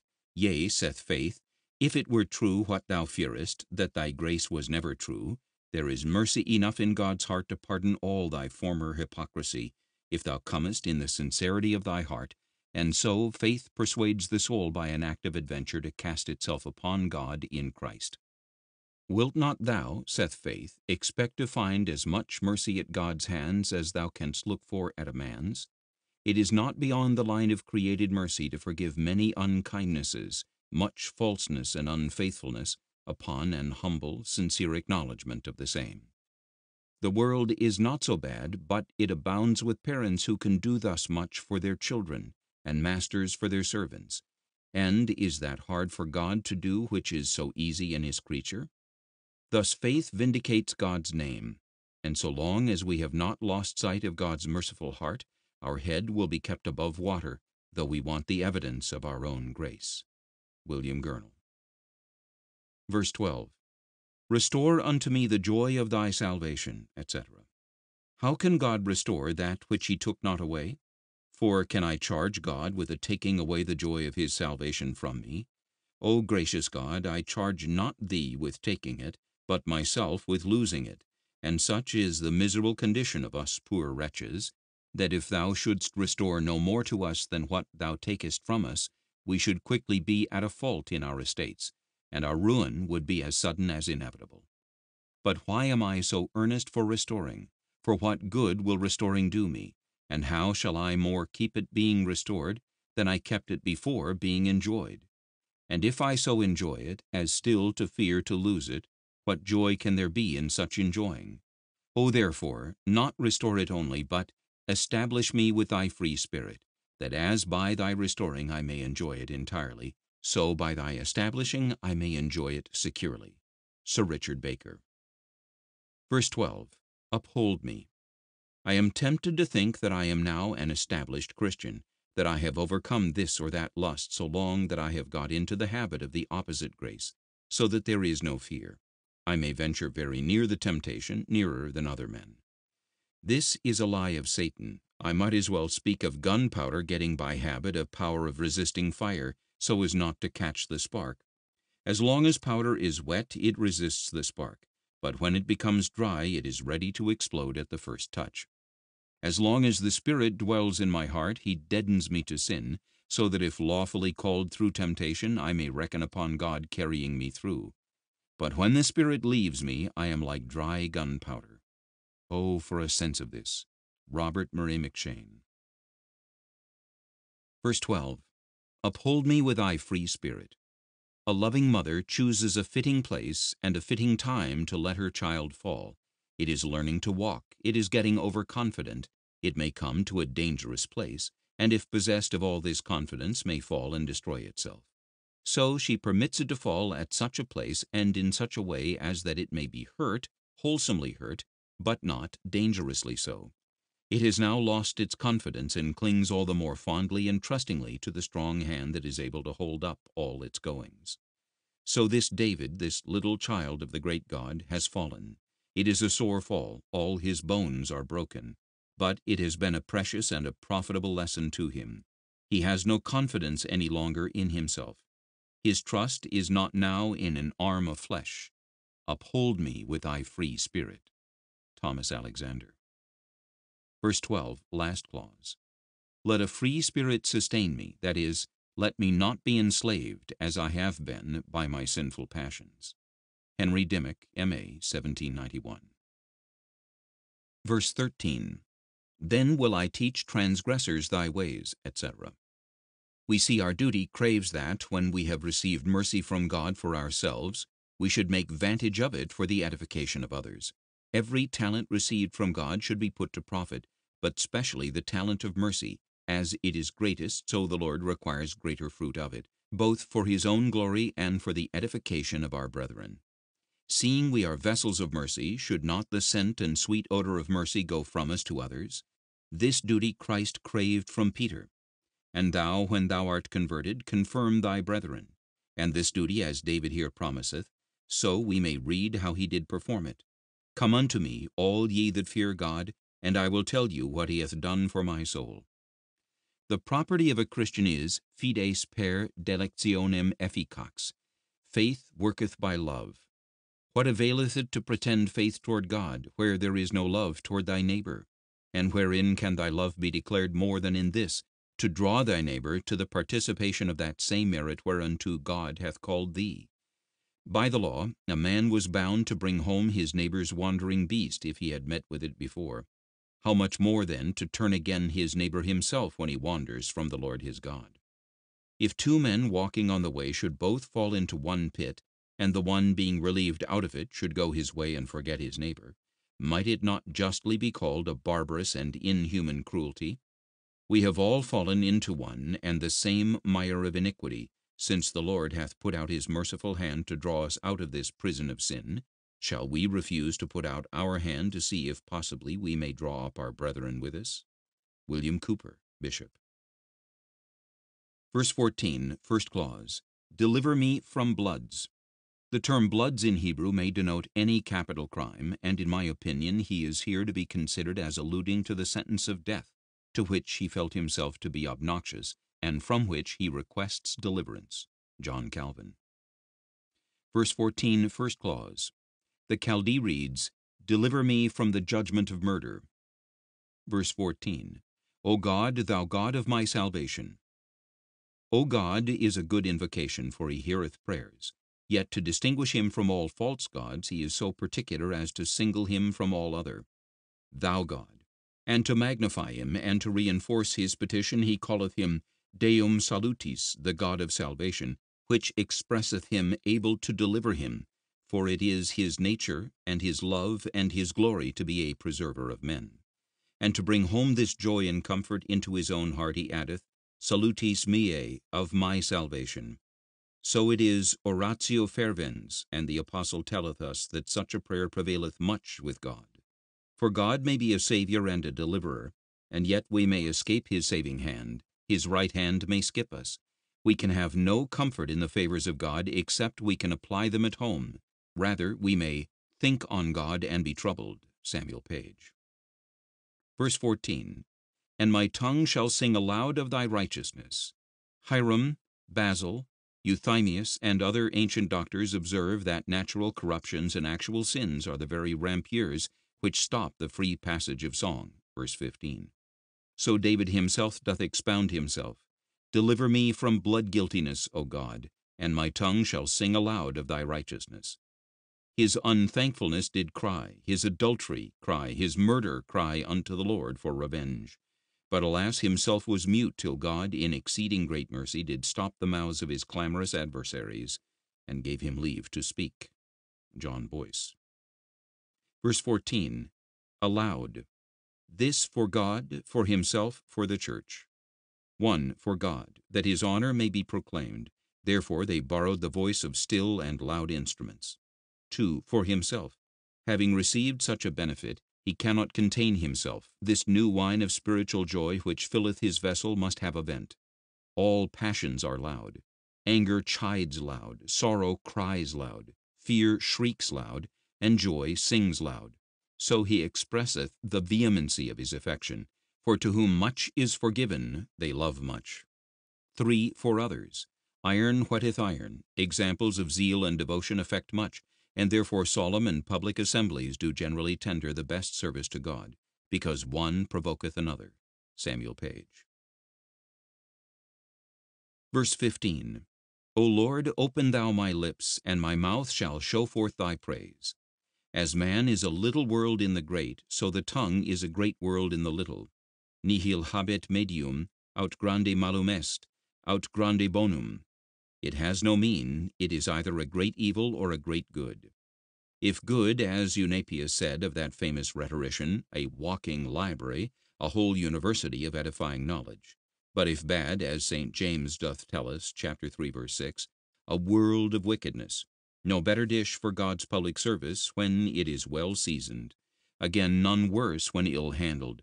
So that if we desire to be doorkeepers in God's house, let us entreat God first to be a doorkeeper in our house, that he would shut the wicket of our mouth against unsavory speeches, and open the door of our lips, that our mouth may show forth his praise. This was David's prayer, and ought to be thy practice, wherein observe 3 points especially. Who, the Lord? What, open my lips? Why, that my mouth shall show forth thy praise. For the first, man of himself cannot untie the strings of his own stammering tongue, but it is God only which openeth a door of utterance. Colossians chapter 4, verse 3. When we have a good thought, it is, as the school doth speak, gratia infusa. When a good word, gratia effusa. When a good work, gratia diffusa. Man is a lock, the Spirit of God has a key, which openeth, and no man shutteth again. Shutteth, and no man openeth. Revelation chapter 3, verse 7. He did open the heart of Lydia to conceive well, the ears of the prophet to hear well, the eyes of Elisha's servant to see well, and here the lips of David to speak well. Acts chapter 16, Isaiah chapter 50, 2 Kings chapter 6. And therefore, whereas in the former verse he might seem too peremptory, saying, My tongue shall sing aloud of thy righteousness, he doth, as it were, correct himself by this latter addition and second speech. O Lord, I find myself most unable to sing or say, but open thou my lips, and touch thou my tongue, and then I am sure my mouth shall show forth thy praise. John Boyce. Verse 15. O Lord, open thou my lips, etc. Again he seems to have the case of the leper before his mind, with the upper lip covered, and only crying, Unclean, unclean, and he prays as a spiritual leper to be enabled, with freedom and fullness, to publish abroad the praise of his God. W. Wilson. Verse 15, first clause. He prays that his lips may be opened, in other words, that God would afford him matter of praise.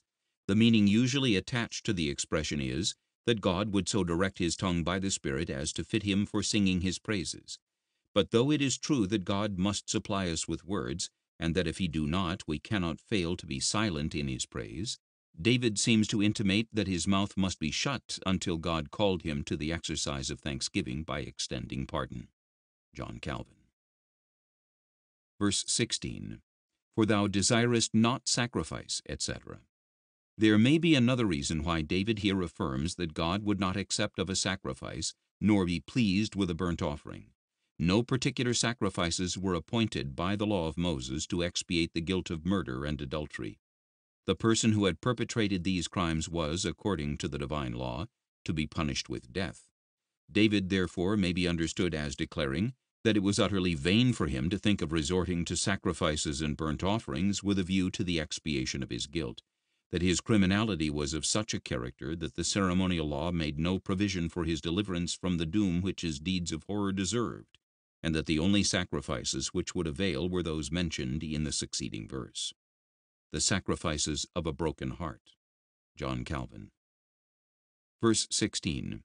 Else would I give it thee, and good reason it is that we who lie daily at the beautiful gate of the temple begging alms of him, and receiving from his open hand, who openeth his hand, and filleth with his plenty every living thing, should not think much to return to him such offerings of our goods as his law requireth. Samuel Page. Verses 16 and 17. And now I was thinking what were fit to offer to God for all his loving kindness he has showed me. And I thought upon sacrifices, for they have sometimes been pleasing to him, and he hath oftentimes smelt a sweet odor from them. But I considered that sacrifices were but shadows of things to come, and are not now in that grace they have been. For old things are past, and new are now come. The shadows are gone, the substances are come in place. The bullocks that are to be sacrificed now are our hearts. It were easier for me to give him bullocks for sacrifice than to give him my heart. But why should I offer him that he cares not for? My heart, I know, he cares for, and if it be broken and offered up by penitence and contrition, it is the only sacrifice that now he delights in. But can we think God to be so indifferent that he will accept of a broken heart? Is a thing that is broken good for anything? Can we drink in a broken glass, or can we lean upon a broken staff? But though other things may be the worse for breaking, yet a heart is never at the best till it be broken. For till it be broken we cannot see what is in it. Till it be broken it cannot send forth its sweetest odor. And therefore, though God loves a whole heart in affection, yet he loves a broken heart in sacrifice. And no marvel indeed, seeing it is he himself that breaks it.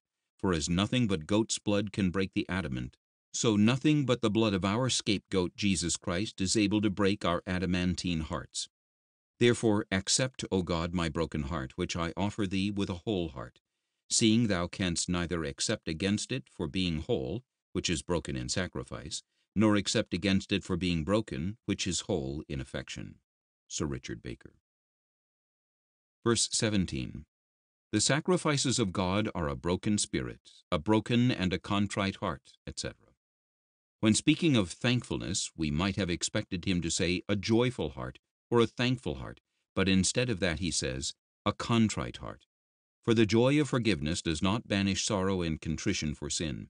This will still continue, and the deeper the sense of sin and the truer the sorrow for it, the more heartfelt also will be the thankfulness for pardon and reconciliation.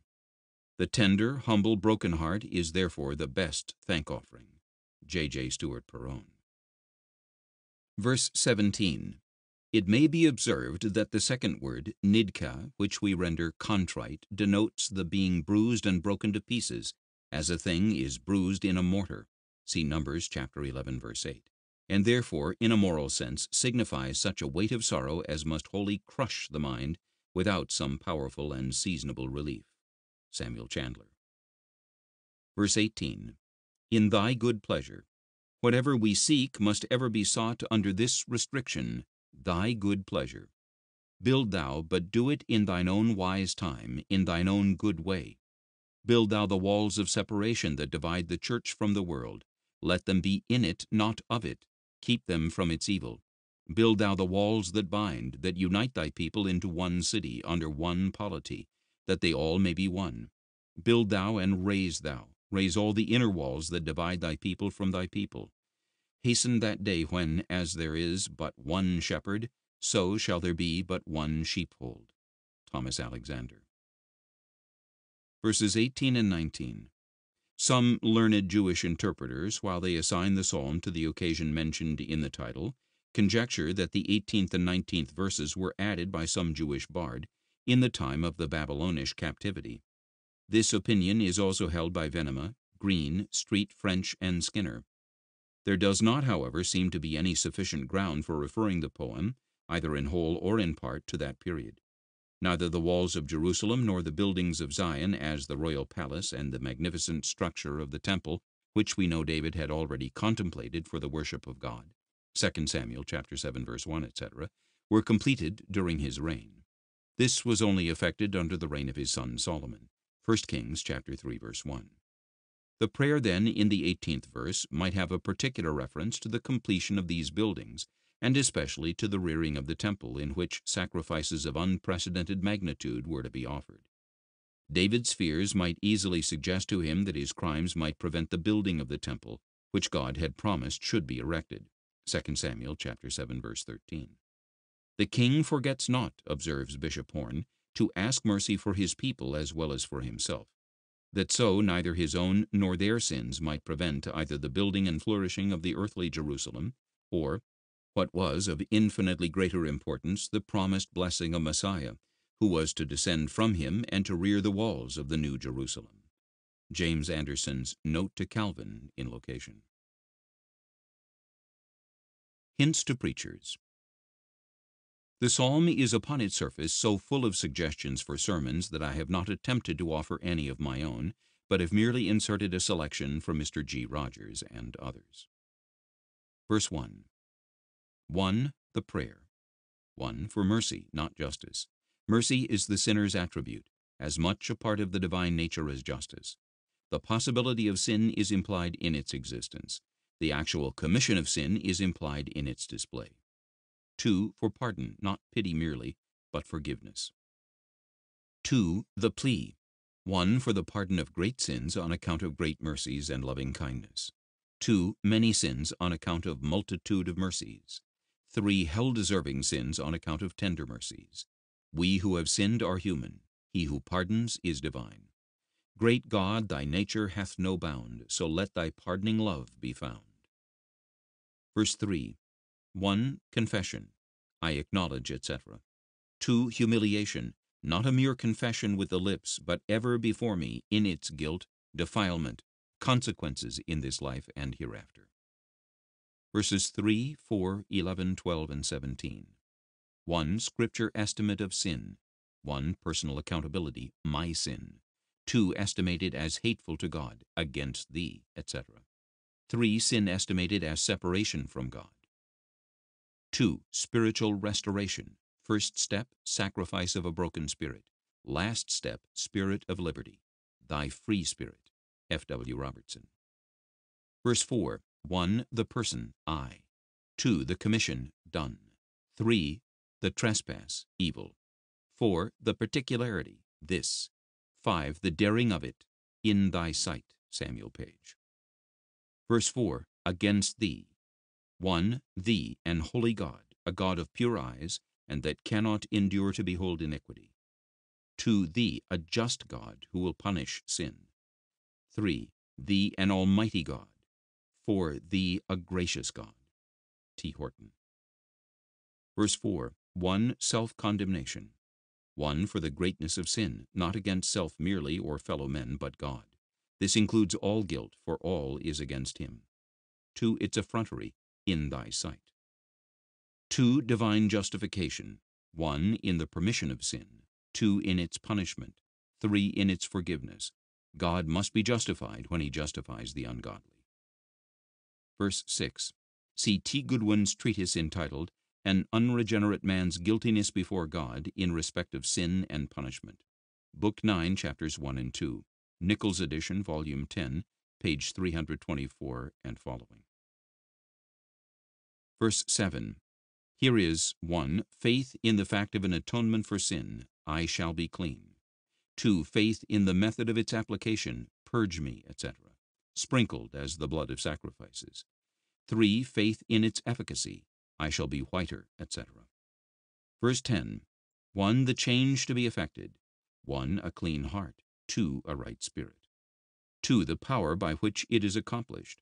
1. A creative power, such as created the world at first. 2. A renewing power, such as continually renews the face of the earth. 3. The acquirement of these blessings. The prayer, create, etc. Verse 11, first clause. I am not cast away and would be thankful. I deserve to be cast away and ought to be penitential. I am afraid of being cast away and must be prayerful. Cast me not away. 1. From thy protecting presence into danger. 2. From thy loving presence into wrath. 3. From thy joyous presence into distress. 4. From thy affluent presence into destitution. 5. From thy gracious presence into despair. Sin hurries us away from God. Grace hastens us into his embrace. The former severs, and the latter unites God and the soul. W. Jackson. Verse 11. 1. There is often much comfort in much grief. Cast me not, etc. A consciousness of still having the divine presence and a dread of losing it prompts the prayer. 2. There is often much faith in much fear. Take not, etc. Faith in the Spirit works within him while he fears. Verses 12 and 13. A threefold desire. 1. To be happy, restore, etc. 2. To be consistent, uphold, etc. 3. To be useful, then will I teach, etc. W. Jackson. Verse 13. 1. It is not our duty to seek the conversion of others until we are converted ourselves. 2. The greater enjoyment we have in the ways of God, the more faithfully and earnestly we shall make them known to others. 3. The more faithfully and earnestly we make them known to others, the more they will be influenced by them. Verse 15. 1. Confession. His lips are sealed on account, 1. Of his fall, and well they might be. 2. Of natural timidity. 3. Of want of zeal. 2. Petition. Open thou, etc. Not my understanding merely and heart, but lips. 3. Resolution. Then he would speak freely in God's praise. Verse 15. 1. When God does not open our lips, we had better keep them closed. 2. When he does open them, we ought not to close them. 3. When he opens them, it is not to speak in our own praise, and seldom in praise of others, but always in his own praise. 4. We should use this prayer whenever we are about to speak in his name. O Lord, open, etc. Verses 16 and 17. 1. Men would gladly do something towards their own salvation if they could. Thou desirest not, etc. Else would I give it. 2. All that they can do is not of the least avail. All the ceremonial observances of Jewish or Gentile churches could not procure pardon for the least transgression of the moral law. 3. The only offering of man which God will not despise is a broken and a contrite heart. 4. All other requirement for his salvation God himself will provide. Verse 18. 1. For whom is the prayer offered? For the church or Zion? 1. Next to our own welfare, we should seek the welfare of Zion. 2. All should seek it by prayer. 2. For what is the prayer offered? 1. The kind of good, not worldly or ecclesiastical, but spiritual. 2. The measure of good, in thy good pleasure, thine own love to it, and what thou hast already done for it. 3. The continuance of good, build, etc., its doctrines, graces, zeal. Verse 19. 1. When we are accepted of God, our offerings are accepted. Then, etc. 2. We should then make the richest offerings in our power, our time, talents, influence, etc. 1. Holy obedience. 2. Self-sacrifices, not half offerings, but whole burnt offerings, not lambs merely, but bullocks. 3. Zeal for divine ordinances, upon thine altar. 3. God will take pleasure in such services. Then shalt thou be pleased. 1. Because from his own redeemed. 2. Because given in the name of the Redeemer. With such sacrifices God is well pleased.